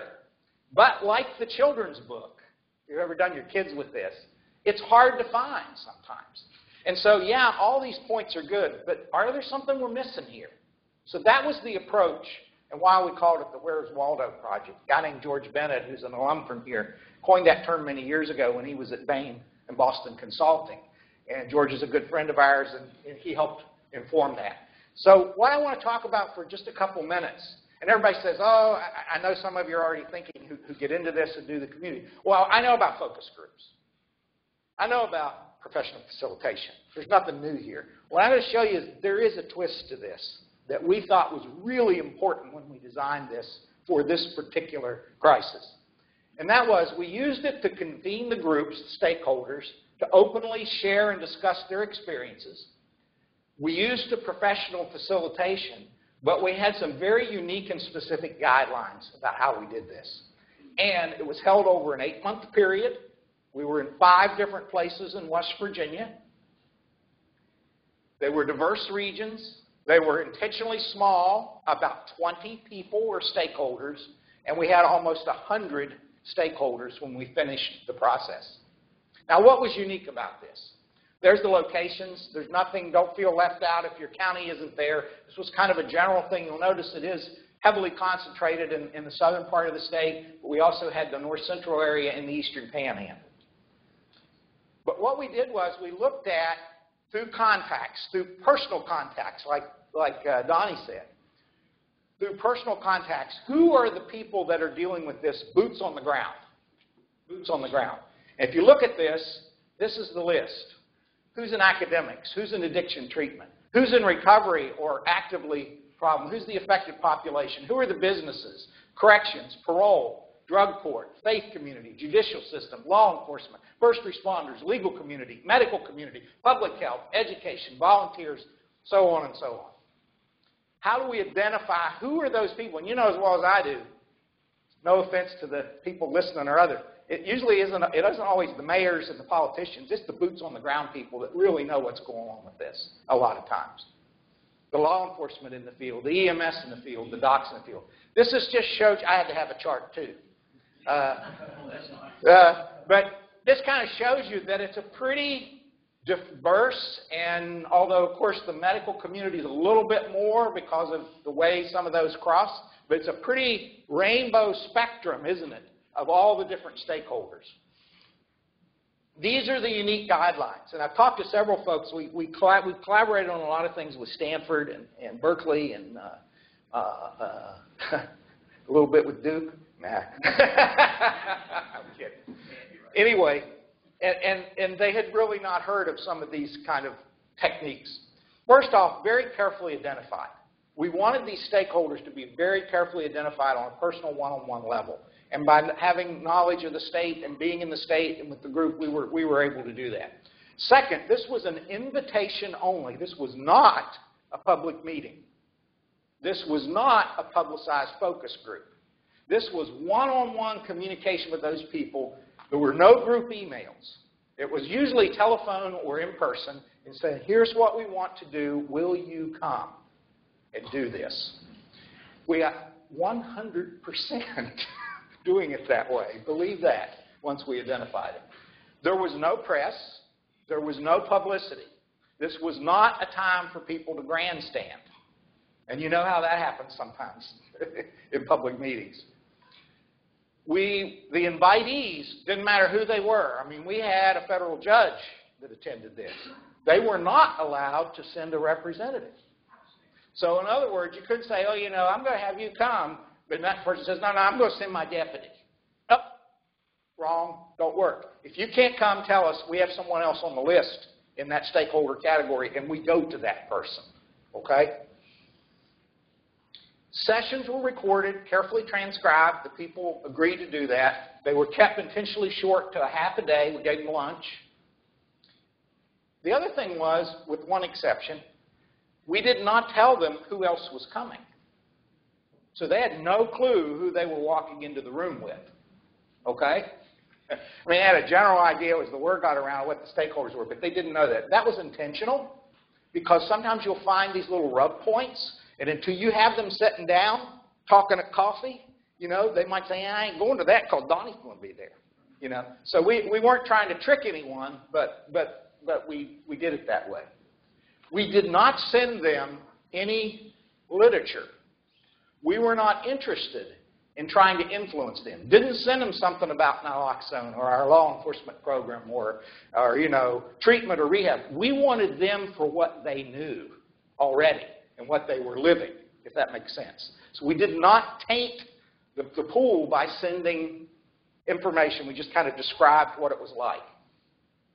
And then we use the professional neutral facilitation techniques and the real-time summary and that sort of thing. So, it takes a lot longer to explain in more detail, but you get the drift, right, about what this is. So, what were our findings? What did we see? What were the insights? I've distilled this a lot. And it's no surprises to you, there isn't a single Waldo. We know that, right? We know that. However, and that's where this fits in, I think, nicely with the previous speakers and what you folks that are dealing with these situations where you're trying to implement programs and you don't get total agreement, how you move forward. When you approach it, and this is what a Waldo thing looks like. By the way, he's right there. But they put these distractors. But when you pay attention to the whole thing, if you look very carefully at each spot, you begin to see something. There's something there. And so there's actually multiple Waldos, if you want to think of it that way. And these were the three key themes. It's so interesting, Dr. Hagan, Donnie. Could go through your slides, and this is really how we've used this information, is really confirmatory. It shows, unknown to folks, that these are real issues. Look at this. The issue, and these are summarized and condensed, so you say, well, of course. But yeah, of course. And almost 100 people said this. It's complex, it's multidimensional. Any successful strategy, and you heard it all over the place here this morning, any successful strategy has to have change. It has to have broad collaboration, communication, cooperation amongst the parties. I'm sorry, it's just what it is. That's the way it has to be. And they heard it over and over again. Solutions have to come at the community level. We can do things, but it's those people on the ground in the communities who have to get energized. And this one's really important too. You can give them the basic concept, but every single place is different. And we know that culturally when you go to talk to folks. And so they have to help work that out. So you can't say, well, you know, you will do this program exactly this way in every county in West Virginia. I'm sorry, folks, it doesn't work that way. You've got to understand that one size doesn't fit all. And then, of course, number 3, right? The big one you've heard all morning. This one right here, stigma. This still, to this day, remains a key obstacle in addressing some of these issues. And we found that. We also identified, for summary, what are the key action targets that we should think about? Obviously, you've heard about education and prevention. Wonderful job. We know the data on that. A lot of this stuff, as you all pointed out, isn't arguable anymore. More infrastructure for treatment and recovery. There's no question that we've got to pay attention to putting more into that. And remember, when I say treatment and recovery, I'm not just talking about treating someone and getting them to recover. I'm talking about all the things that go around that you've heard about. And then, number 3, and this was in the report way before you asked me to come here and talk about it, Dean Coben, you've got to use a public health disease model. There's just no question about that. You've got to eliminate the stigma, and you've got to use a model that makes sense. And we know this from doing it over and over and over again. So those were kind of our 3 action targets. Stigma, again, a big, big deal. So as I finish up here in this last part, what is it that maybe I can give you some insights into that will help you think about the harm reduction issue or all of the harm reduction issues you've heard? And how might that be approached if you're listening and you're with the local health department, or if you're a mayor, or if you're a town councilman, or if you're a law enforcement, or if you're a physician? How can you approach this? And some of this you'll say, well, that's not rocket science either, but this is how we can accomplish things that need to happen, and this is serious to do that. Like I said, when you look at Waldos, when you're looking for Waldos, you often find other things that become very clear. So in the Waldo scheme, you see all these little events occurring. And when you focus in looking for Waldo, you actually find these other things. So what I'm going to give you in the next couple of minutes is this idea that we have to remember that everything we think we know is really about perception. And remember, I love this statement from Elizabeth Thornton. It takes you a minute to think about this, so I'm going to go a little slower here. We perceive through our senses that a person or a situation or an event, and in an instant, we immediately project our mental model, our fear, our background, and our experience into that perception. This often results, we need to understand, in cognitive errors, and means we don't get it right. Because we're not just looking at, and so if you think about what Holly was saying and Donnie was saying, we know that we've known this stuff. Why is it that it isn't happening more thing? It's because different people perceive it different ways. So facts are not alone. It's also these other things. So I'm going to mention some of the ways that we might approach that we learned in the Waldo Project. So let's listen to some real quick voices. These are some quotes. I've made sure that they're carefully anonymized. But here's a person in recovery. Treatment and recovery communities have a heavy influence to see drug use as the problem instead of a coping strategy for a larger and deeper problem. We need to understand that. Heard that over and over again. Peer recovery coach. I was turning people away who didn't subscribe to my abstinence-only philosophy. And later, I found their names in the obituary of the newspaper. And I knew we had to do something different. People were saying that naloxone enables people to use more drugs. But I pushed back and I said, I can't help somebody recover if they're dead. And these are real voices. These are real people. We had some really emotional moments in these sessions, you can imagine. Tears were shed. People shared information. Said they hadn't even shared it with their spouse. This was a good one. The open discussion among people of diverse background experiences is an important and helpful step that needs to be replicated more broadly across the community. Discussion among people with diverse backgrounds and experiences. Perception, folks. Perception. That's what our job is to also get people talking about this. Get them together. He said it, she said it, we found it. Really important. I think we're making progress. And then on harm reduction programs, one person said, I've seen people move from intolerance to tolerance to acceptance to advocacy. And it's happening because the various groups are communicating with one another. Important. So, here's a little quote from Forrest Gump, maybe. Believing is seeing, and seeing is believing. So I'm going to be, in the last 2 minutes I have here, 3 minutes, I'm going to talk about some seeing. What does it mean to see things? Pardon my little pun, but everybody knows I love acronyms. We're going to see some personal C's that can help you with this, some togetherness C's, some action C's, and some result C's. And I love C's, and I love collaboration because that's in one of my words in my title, so I love the C's. Personal C's, compassion. You know the difference between compassion and empathy? Probably the psychology folks do. Compassion says that you suffer together, but you don't have compassion if you don't think that you're going to do something to alleviate that suffering. It's not compassion if it doesn't have an action to it. It's important to remember. Caring is important. A commitment to doing it. I think we have a lot of this in the personal people that are doing this, but let's move on. What do we have to do together? We have to communicate. We have to cooperate. We have to collaborate. And I love collaboration, as you know. Remember, collaboration means co-labor. The Ramsey clan's motto is ora et labora in Latin. It means pray and work. Labora means work. So if you're going to collaborate, that means both sides are working, not just one. If you're just giving somebody information, you're cooperating, but you're not collaborating. We've got to get everybody boots on the ground working together. We've got to communicate. Here are the action ones. Common ground.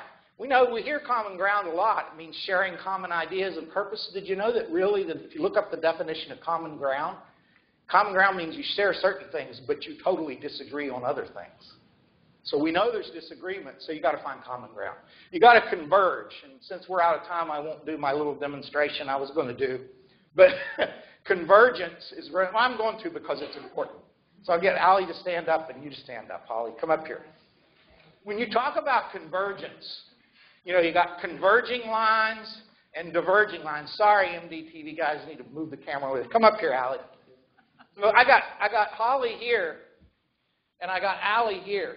I want you to look that way, and I want you to look that way. These two folks are totally 180 degrees apart, right? And they can go right down their path, and all that happens is they go further and further apart. They are divergent. How can we get those two people? And Holly can say, oh, I kind of think about that, and she turns this way, and Allie turns this way, and they start walking, and they're still divergent. They're still divergent. So stand straight and look both ways. How do you get divergence into convergence? Both parties have to use these C's. Take 3 or 4 steps backwards. Take 2 or 3 steps backwards and say, okay, let me see if I can really try to understand this. And then you make a little turn, and you make a little turn. And then as you move back forward, guess what? You have a common point, and you have converged, okay?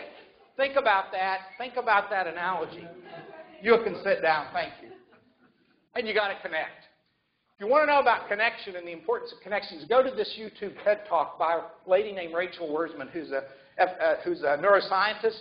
She talks about how connection and loss of connection probably is contributing significantly to the opioid, and she goes into the brain science. So do that one. The last is the results are change, culture, and community. We've got to think about this differently. We've got to have a culture change. We've got to be in the communities. We've got to be doing that way. And so those are the key elements there. So seeing clearly the C's of these things is so important to how we approach this and move forward together. So from the Waldo, the key things, and notice all the C's. I already went through this, but it's change, collaboration, communication, cooperation, community. Stigma remains an issue. Those are the key themes. Many of you know this person. I'm near and dear to my heart. I've known Jan for years. When I was state director and she came up through the system, we worked together. I taught rescue with her, and we're friends. She did a recent real TED Talk on this. This is what they've done in Huntington, which is fabulous things. You know, the Waldo Project, she was a member, I can say that. She was one of the 100 people in this, as were several other people. Several of the folks in the Heroin E documentary were in the Waldo group, and we did that way before that was ever made. But really important that you look at that one as far as first responders goes, because Jan is just an amazing person. By the way, the Waldo in the Huntington area was done in collaboration, and I want to give credit to Marshall University. We did it together, and it was I appreciate that. It's very helpful. You talked about Vancouver and Canada. You should also look, if you're talking about harm reduction, and hope I don't misstep here because I'm not an expert, but Mark Tyndale has a wonderful TED Talk on harm reduction that you should read, and he is a big person up that way, or was.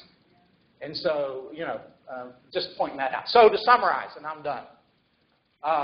3 important themes from this project, and I already mentioned those. Remember that it's complex. It takes coordination, cooperation. It's got to have community-based. One size doesn't fit all. And the stigma thing is something we just have to continually work on. Listen to the voices. I listed a few of them. And always strive to see, use the C's, see and understand.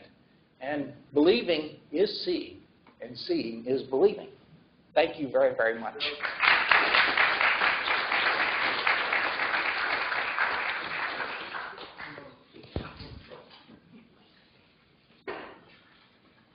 I want to thank you, Dr. Ramsey, and thank all of our speakers.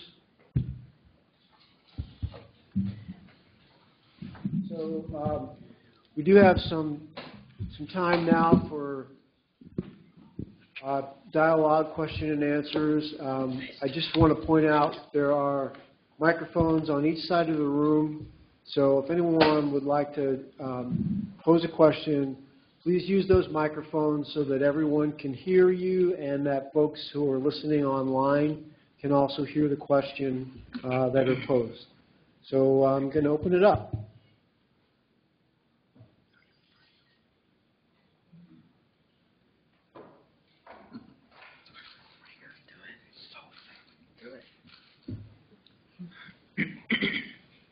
Good afternoon. Thank you so much. Guys, You're on. Thank you so much for a wonderful presentation. Really enjoyed it. Certainly thank you to our guests who bothered to come to Morgantown and visit our beautiful campus. I think between the three panel members that addressed the issue of harm reduction programs and the challenges that are associated with it, one area that I did not see a lot of focus on it are the challenges of proper tools and technologies that can be utilized in improving the program outcomes. And I'll give you a bit of insight.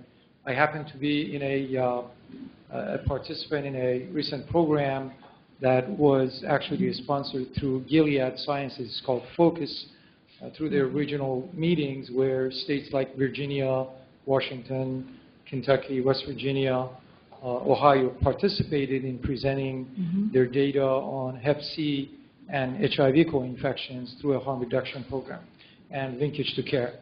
I think one of the key areas that the health providers and healthcare professionals highlighted were really their challenges in proper collection of the data and the use of technology that will allow them their efforts to become much more consolidated in formulating some of the policy changes that would be pertinent to the success of such programs.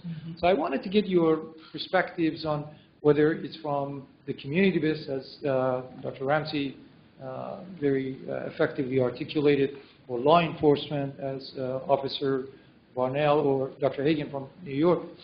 What are your thoughts around some of the tools and technologies that healthcare professionals or law enforcement have to bring in standardizing the collection of effective data?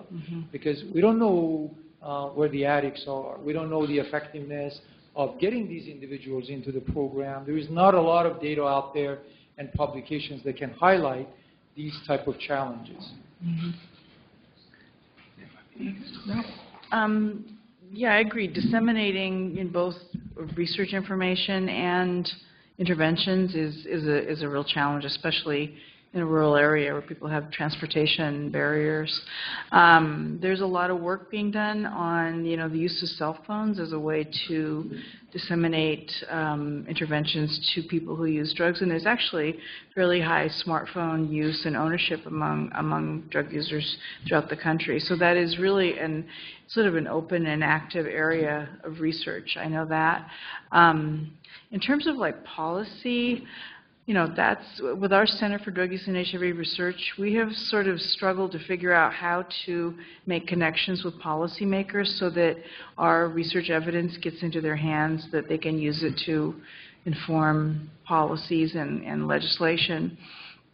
But I've also started to work more closely with the Drug Policy Alliance and with the American Foundation for AIDS Research, because they really have the experts. So partnering with them and getting their ideas about how to do that dissemination and make those connections, I think that's a new avenue for us to work on. Yeah. You want to add to that? Well, in law enforcement, we use the data every day, of course, when we're data-driven in law enforcement. But as far as for changing policy, what we did in North Carolina was that we took the data from the Drug Alliance, those kind of databases, and fed them into our health department injury prevention group, which is all things statistical when it comes to medical care or injury, and that's overdoses and stuff in North Carolina. And they had a great database anyway. A guy named Scott Pressurebell, his statistics are used at a national level most of the time. And we used those databases in with the North Carolina Health Department, and then when we had our large stakeholder meeting, like you were saying, with 60 to 150 people, or our decision-making groups, which were about 30 people, decision makers, as you say, we were able to give them that data and say, this is how we can affect that data with new programs or new policy. And so we got, it's different. The Drug Alliance can sometimes not agree with what's going on with politicians. And we've had meetings where that didn't go well, but we were just able to take the same numbers, put it into a more accepted group organization, and then that group fed the same numbers to the decision makers, and it helped with our programs. We've had something called the SAFE Act and the HOPE Act, that had been passed in the last 2 years in North Carolina, and it's all data-driven. And then these are the programs we believe can help fix some of those numbers. So. Very quickly, so we have time for the others, but Ali, as I understood your question, I think that there's always room to do better at that. But I'll back up, since I kind of represent today what I was talking about. The key to all that, you can have the best tools in the world, the best technology in the world. If you don't have trust, both with who you're getting the data from, it's not going to come freely. And by the same token, when you talk about policy, I mean, you know, I worked for a lot of years in policy at the with government in West Virginia, and, you know, believe it or not, even in our current world, people are interested in the facts, but they'll only hear you if they know you and trust you. So it doesn't really matter what you say until they say, I believe you, or I know that you're trying to tell me the correct thing. And those are the kind of things that, regardless of what we do on the tech side, this human connectedness and redevelopment of trust, not just in West Virginia, but across the country, and civility, if you will, another C, is so critical to being able to use that information. Because, you know, information is information overload now, and there's so much noise. So how do people filter that? They filter that by saying, well, you know, there's 10 people there, but I know that guy, and he's never lied to me before, and I went to school with him, and I know his kids, so, or she, and if she tells me that, I can believe it. That's important. Thank you. Dr. Christensen? Yeah, thank you very much. Thank you all for, is this on? Yeah, move it. Okay. Thank you, and thank you all for your presentations and fruitful discussion so far. My name is Dr. Christensen. I'm an associate professor in the School of Public Health, and I do study drug use, mostly among adolescents, but we do a lot of community engagement, so it was interesting to hear Dr. Ramsey's enthusiasm about community engagement, which actually we believe is the only way to get anything moving in local communities. That is to get local people on board with you and actually collaborate with them on changes. In my arrogance, I tend to call it the guru approach, where you bring an expert into a scenario like this and you start telling everybody what to do. Those are bound not to work very well.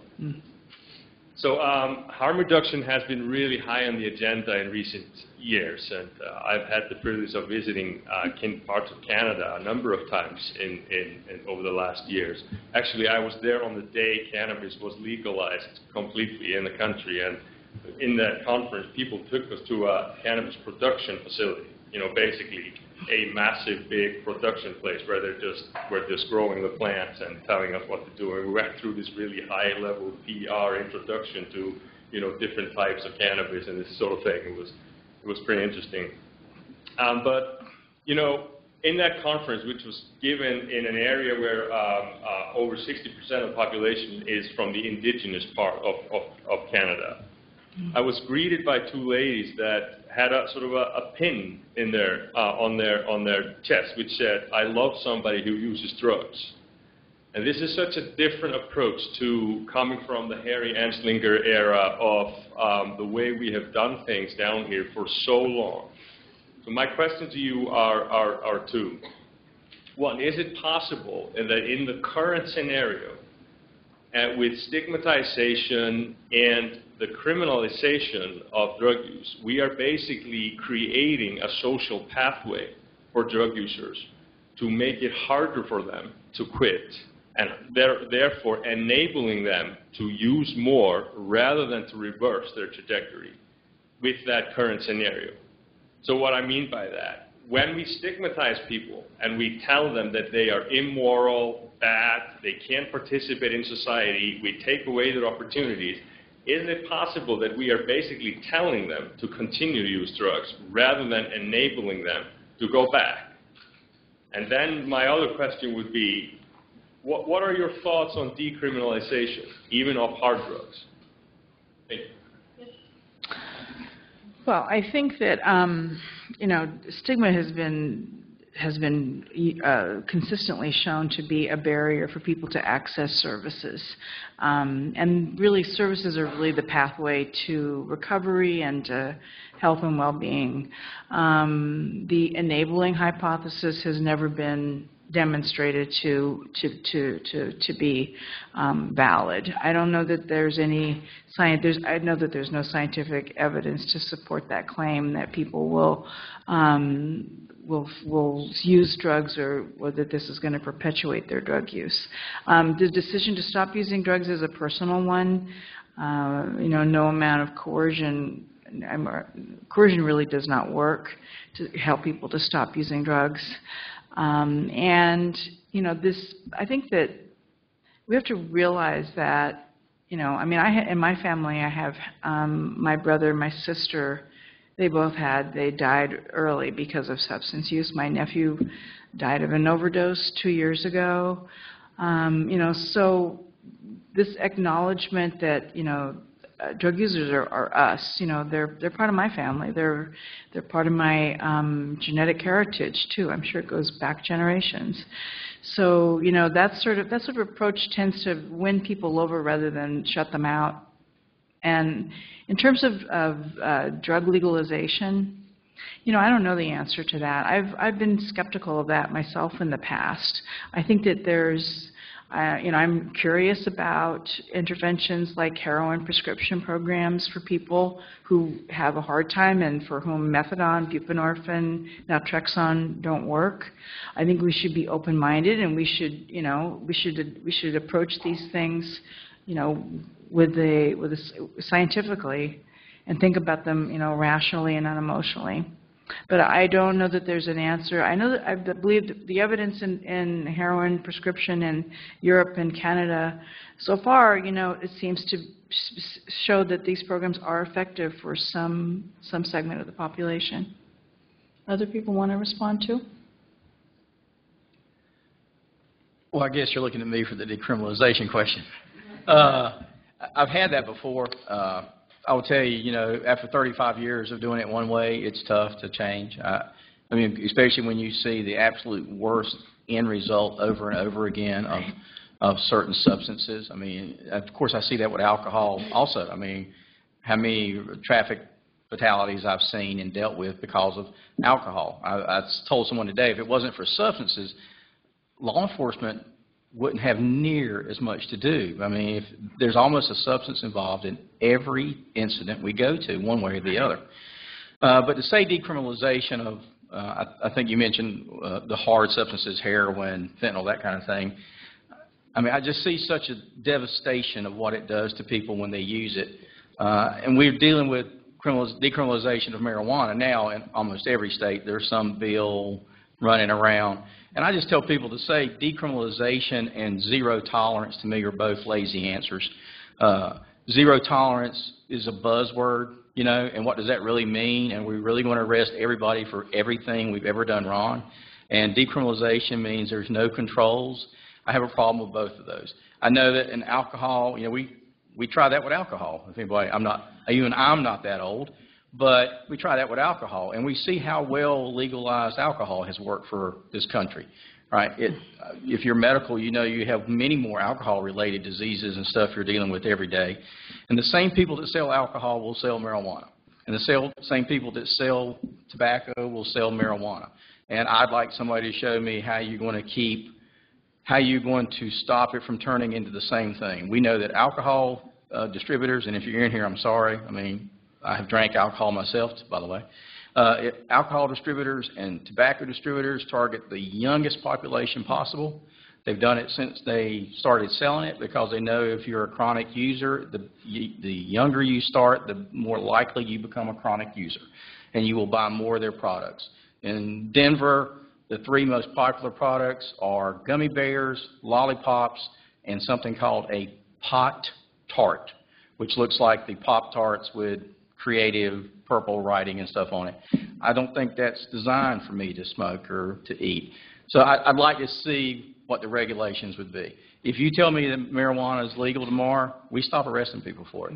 And I also am the first one to say arresting every 16-year-old kid for marijuana is just counterproductive. And we are trying to find ways not to do that in most states. I mean, I know in North Carolina and the surrounding states, there's every kind of diversion program known for young people. But I think it should also be for the 22-year-old guy that's never been in trouble, but he got caught with a little bit of marijuana. We've got to figure out a way not to give those people a drug criminal record, and now they can never get a job. Right? So I believe there's some middle ground. I don't know what that is. I mean, I think a lot of smart people have to get in a room and try to figure that out. But just to say decriminalization of substances so there's no crime involved with it, I don't know if that's a good answer. You know, the other thing we haven't talked about today is the underlying causes of substance use, and the fact that, you know, some 60% of people who use, you know, opioid use disorders have had adverse childhood experiences and trauma. And we really don't do anything significant to address that problem. So there's motivations for people to use drugs, and we need to talk to people about their motivations and not assume that it's, you know, criminal tendencies or just, you know, sensation seeking. You know, opioids are really good for treating pain, and they're very good for treating, including emotional pain. So that's another obstacle. If we want to, you know, try to get to at-risk use, that's a real challenge. You know, instead of passively waiting for them to come to you know, pediatricians' offices or emergency departments, we have to think about how to actively go out and find at-risk youth and also do something that's going to be effective. Sorry, Bill, we're going to add to this. But I was just going to, you went where I was going to go, so I won't belabor that point. But to take your two questions, the stigma issue is as you said, I think we have to look much beyond the grassroots or the 50,000 view and take it up to 250,000, meaning there are the adverse childhood experiences. I was going to mention those, but also society as a whole now, the unconnectedness. You know, we like to think we're connected because we have Facebook and Twitter and we text all the time. It's been starting to be shown even more and more that the kind of connectedness that occurs in a one-on-one interaction definitely has effects in the brain. And if you look at that one TED Talk that I gave you that Rachel did, it'll really help you look at that. And so I believe that the stigma issue is much, much broader. And the way society in general, it's not just about the drugs, society in general is contributing to this, and we need to really think about that. The second thing you ask about decriminalization, I struggle with that. I try to apply the C's. When I taught residents a lot in emergency medicine, and I guess that's the physician in me, says be very careful about that kind of change that you make, because I also, as a policy person, we forget unintended consequences. And so on a personal level, we are already at this stage. So before I make a significant shift, I want to understand, are there serious unintended consequences? Granted, there is data, and I understand that, but for me to make that shift personally, I'm not going to, you know, I used to say, people say, don't just stand there, do something. I used to tell my residents, don't just do something, stand there. Sometimes overaction, when you don't know the unintended consequences, particularly in policy, is catastrophic. And I just think we need to be careful that we don't make something worse. That's my opinion. And I appreciate the question, because that is the question that most people avoid now at the policy level, is the decriminalization question, especially with marijuana. That's the question now. And, you know, you see all these studies, not even studies, you see all these opinions on television and Facebook and all that stuff, and it is a super complex question to me. I don't know. I'd love to sit into some studies and see. Yeah, I'm particularly interested in the whole issue of how we get these strategies implemented out to the small rural communities.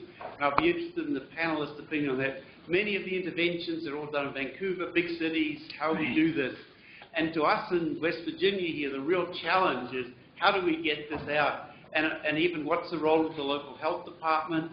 And I'd be interested in Danny and the experience in North Carolina and also here and the rest of the places, how are we actually going to get it down there? It's much easier to do things in the big cities.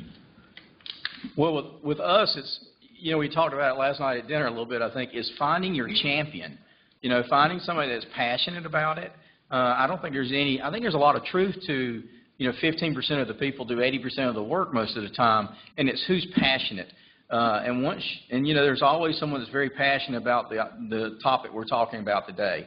So wherever we had a program, the people that had lived a life, whatever you want to say, or had lost someone, they gravitate to the harm reduction world eventually. And then they're the ones that would go back into the really small communities, because it is hard to put in a multifaceted program into a community of 1,000. You don't have the infrastructure, but you could put pieces of your program. I think you said it, no program's the same. So what you have in Vancouver, who cost all the elected officials their job, by the way, the safe injection site bill that they got passed, they all got unelected the next time. So they knew they were committing political suicide, and they still did it, which I think speaks volumes for what they were trying to accomplish, by the way. You can go into those communities and do parts of these programs. So we found the champions like the mother from a little town like Kinley, North Carolina, and maybe she wanted to help people with syringes. And so we could get the syringes in, and she would make the contacts to get people to larger programs in a more metropolitan area. Like, 50 miles away is a city, I'll get you the free transportation to the daily meeting or your daily dose of buprenorphine, whatever it is. Mm-hmm. But on the state scale, we did it just like you. I mean, it sounds so silly, but we had lunch with the policymakers one at a time. And we would sit down and talk about the programs, and then we would ask them for their quotes. And we would use their quotes in a quote sheet. And that, you can't believe the power that carries when you've got 30 sheriffs saying they're okay with something, and you take it to other locations. And then that sheriff now knows he's okay with his peers. Now, I'm a law enforcement guy, so I know who makes the decisions on certain things in certain places. But now the sheriff goes over to the county commissioner's office and says, hey, I think this might work. I'm good with it. And then the county commissioners go, yeah, okay, well, let's take it into the smallest part of this county, and the health department will be there every Tuesday. And I don't know who that reaches, but it reaches somebody on Tuesday, every Tuesday, and then it grew from there. So we found our champions. We helped them with resources from the Harm Reduction Coalition, with resources. They almost all did it for free. Mm-hmm. But then those programs start in little places, and you see them starting to blossom into bigger and bigger things. And kind of the ink spot thing, I guess. And that's how it worked for us. We have no funding for anything, basically. I need some New York money. I need some of that. I need some of that New York money. But it's the resources, the medical community like yourselves, you provide the resources if we just know where to go to find them. And then that goes back to collaboration. You heard Dr. Ramsey say, we've got to sit in the same room so Dr. Ramsey can go, oh, I can get you all the syringes you need, all right? For, what, 4 cents a piece, something like that? Yeah. Instead of $500,000 for a lifetime of medical treatment, one unused syringe. So that's how it worked for us. We moved out like that. I don't know if that would work here or not. No idea. Yeah, I mean, I'm an urban health person, and you all are the experts in urban and rural health. You have completely different challenges, and it's a really good question, but it's a really long. I think it takes a really long answer, and there's been a lot of really good models in the use of peer-delivered services, peer-delivered interventions, thinking about how to harness the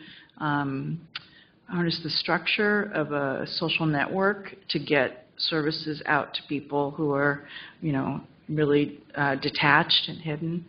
But, I think we know from all the research on harm reduction, we know sort of what works. We kind of have boiled it down to the necessary elements, and then it's up to communities with academic partners and other experts to sort of figure out, all those very important details. And the trust issue. Trust is earned. And yeah. I was just going to comment that trust is, and that takes some time to build. So we are, it's a crisis. We want to get it quickly. But you find, particularly in rural areas and culturally, there has to be trust developed. It's kind of like the old deal, you have lunch together, have a hot dog, and you might not talk about that the first time. And that takes a little bit of time, but you get those champions and you get something started and then it moves. That's really all that I know and all that I've found. We have a lot of success with the faith-based community, but I know that in a lot of worlds that's almost that's almost pariah. We don't want any faith-based involved, because they have their own opinion. But they were really good in small communities about being a focal point and having people that knew everybody. And if you don't think there's users at church, I mean, they know who they are, they know who each other is. It worked. It worked in several of our as a matter of fact, our out west areas. The faith-based communities grabbed hold of it, hook, line, and sinker, and tried to help people. Yeah. I mean, in New York City, to quote Freddie Mercury, it's been no bed of roses, no pleasure cruise. And, we're still right now in the Bronx, South Bronx, the rates of overdose. If South Bronx were a state, we'd be number 2 after West Virginia. So it's one of these things where, we don't have it all figured out, and it's a moving target. We're going to constantly be trying to react and respond to changes in drug use epidemiology. Sorry. All right, so each of you has mentioned stigma sort of in your presentation. And I understand that, reducing stigma as a way to get people to treatment is great. I'm sure there's lots of evidence for that. My concern is, how does that affect the future drug use of children of patients that are, with substance use disorders? Because the approach that we are taking by advocating for destigmatization is so completely different than the approaches that we are using when we're tackling other unhealthy behaviors, whether it be smoking, drunk driving, unhealthy eating. Do we have any data yet, or are we just sort of shooting blind and saying, okay, all of a sudden, we're not going to see an uptick in,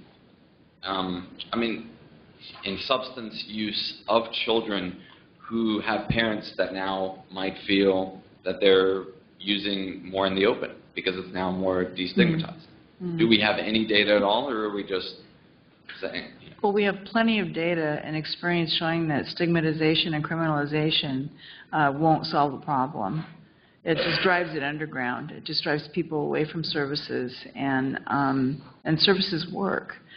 The reason for people, the motivation for using drugs isn't because just because they're available.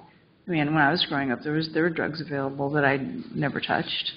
It's very complex. So, I don't think that I would be very surprised. Most people in this room would be very surprised if destigmatization had that unintended consequence. The problem, though, with stigma reduction is that there's been a lot of research in Africa around HIV and stigma, and in the United States around HIV and stigma that's really advanced our thinking. But we need to figure out how to do this on a bigger scale, because this is a problem which is affecting just broad swaths of the country, and we can't go agency by agency and deliver like a succession 3-week intervention. Well, that'll take us years, and it'll be too late. So we have to think about how we might implement, how we might really help healthcare practitioners and drug users themselves. There's a lot of self-stigmatization and shame that keeps people from accessing programs. So we have to think about that's our next challenge, I think. It's a big one. And again, there's folks still listening online, so I'll be careful about this, but I guess the way I would answer your question about stigma personally, in my opinion about that, is I think we need to be very careful, and maybe you and I are not on the same sea with what the word stigma actually means, okay? And for me, and what we heard in Waldo and what we see every day, is stigma to me gets into the compassion and the kindness and the civic duty and how we treat the person as a person. We can do that and still that doesn't mean we're condoning the activity. And I realize that's a fine line, but, you know, we talk about that often, and if we really believe that we are a kind, caring, compassionate society, we can still love the person and still believe that the act is bad. It's bad for them. It's bad for society. So there's a difference there. And I think understanding that distinction is very important. That's a personal answer for me, because there are many issues that one could say, oh, that's stigmatized. And again, I'll be careful here. I'll probably get a bunch of emails about this. But I think in some ways that's that same thing I'm talking about with society. We really like to jump to that word when we don't really know what we mean, okay? And so, you know, there's a difference between loving a person and knowing that person and feeling kind to that person and understanding that they have a disease, that this is a disease, okay? But still not condoning the fact that, oh, it's perfectly okay to keep doing that and teach your kids to keep doing that, and it's all okay. I don't personally agree with that. And that's a fine line, and it's not a good thing, and I'm perfectly willing to have people disagree with me on that. But that's my perception of your question. It's an important Are there question. harm reduction people here? Like Harm Reduction Coalition? Is anybody from Harm Reduction Coalition actually in here? I'm not trying to set you up for, like, I'm not raising my hand. We're here earlier, but I think it left. I would tell you this. I know this is a very critical time, too, about what we're talking about. Because at the Harm Reduction Coalition National Conference in New Orleans, the topic was where harm reduction is going with organized entities, right? Like how involved are they going to be with law enforcement? How involved are they going to be with health care facilities and health departments? Are they losing their identity? Because true harm reduction coalitions, you know, just like Dr. Ramsey was saying, whatever you're doing is okay, and we're just trying to make it safer, right? Yeah. It's just like airbags and seat belts. You're going to drive. We're not trying to stop you from driving. You're going to drive too fast. We're just trying to keep you alive if you have a wreck. You know, and then wherever you're at, that's where they meet you, right? Whatever you're doing in your life is okay. They're going to try to make it as safe and as non-harmful as possible. And a lot of government entities don't think that way. You know, we want you to get, quote, better. We want you to come to a better place, or where we think better is. And so we're at a really critical phase in the harm reduction world. When we say harm reduction, it's not always what the harm reduction people think harm reduction is. And they're really deciding as a national organization how involved and who they're going to be involved with. Like, do they really, you know, law enforcement usually does bad things to people that are substance users. You know, how involved do they want law enforcement in their programs? And are health departments trying to take over the syringe exchange world and put regulations and rules and steps in it that you have to do to get clean, unused syringes? And that's a real issue in the harm reduction world. Just so you know, when you start having these collaborations and what you think is right, there is nothing said that is more true than you have to have the community you're trying to help involved from the very beginning if you're going to make a plan or a program. So just think about that. When you say harm reduction, that is a real thing now. I mean, that's a real thing. Maybe we'll make our last question be one that was submitted online. Kimberly? Okay, so I'll kind of paraphrase a few questions that are very similar that a few different folks have submitted. I think what some folks are wondering is how do you bring those disparate perspectives to the table? How do you get the folks who maybe don't believe or don't support harm reduction programs, how do you get them to the table in the first place to have that collaborative conversation and to move forward? We did it very simply. We went one-on-one with whoever we thought was the decision makers, and especially the ones that were going to be tough. We found the right messenger to go give the message, and then and then it was the big meetings, like he's saying, you invited people and you fed them. That seems, I don't know if there's a class on that, y'all, but, I mean, if you, in North Carolina, it's called barbecue. If you'll put barbecue on the plate, you know, somebody's going to show up. I mean, they're going to come at least long enough to get the barbecue. And I'm telling you, with us, I don't want to oversimplify it, but that was the start. Now, we had to have real good programs and smart people involved and the correct answers and things that made sense. But to get people to listen, we gave them free naloxone and talked to them one-on-one. And then we had larger stakeholder meetings with food, and we sat around and gave our PR. And we also, I've told other people, we kind of had a PR media blitz that we constantly are putting stories about harm reduction into different newspapers because they're always looking for filler. You know, and if you'll come to them with a good story, they'll put it in the paper. And so we just kept building the brand till it worked for us. I want to say, I think it's also, you have to think about it in terms of a longer-term relationship, not just sort of, you know, like a disappearing task force that comes together, you know, 3 or 4 times. But, you know, in New York City, we found that maintaining relationships between the health department, syringe exchange programs, and law enforcement has been really important. I was just going to say, when you think about getting people to come, remember the C's that I talked about, and those start first personally. So you have to be in the right place to be able to start to do this. So then you have to be together with some folks, and then there's some actions. So really what we're talking about is getting people to the table to talk about this in the communities is a change. Obviously, if you're saying they're not coming, then there's some reason that they're not coming. And the best analogy I like about that is, as a wise sage, a mentor of mine used to say, and you've read about it, is when you're looking to do that, you can't force people to come to the dance. But if you're having something occurring, leave the door open. Many times, and if you invite them, they won't come. But if they hear the music and they walk by the door and they look in there and they say, wow, I think I'd like to give this, the door is always open. And so, you know, it really is almost one at a time or a group at a time. And they have to want to talk about that and be there. So you can't force that. And I like that philosophy, and I've used that, and I think it does work. So, you know, it's an invitation. It's not a mandate.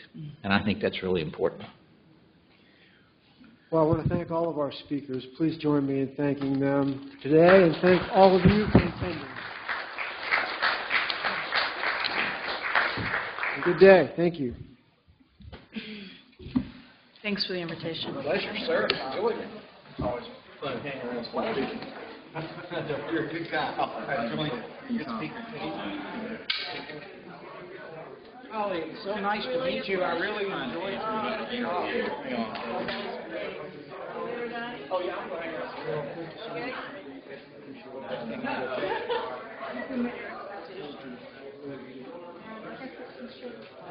to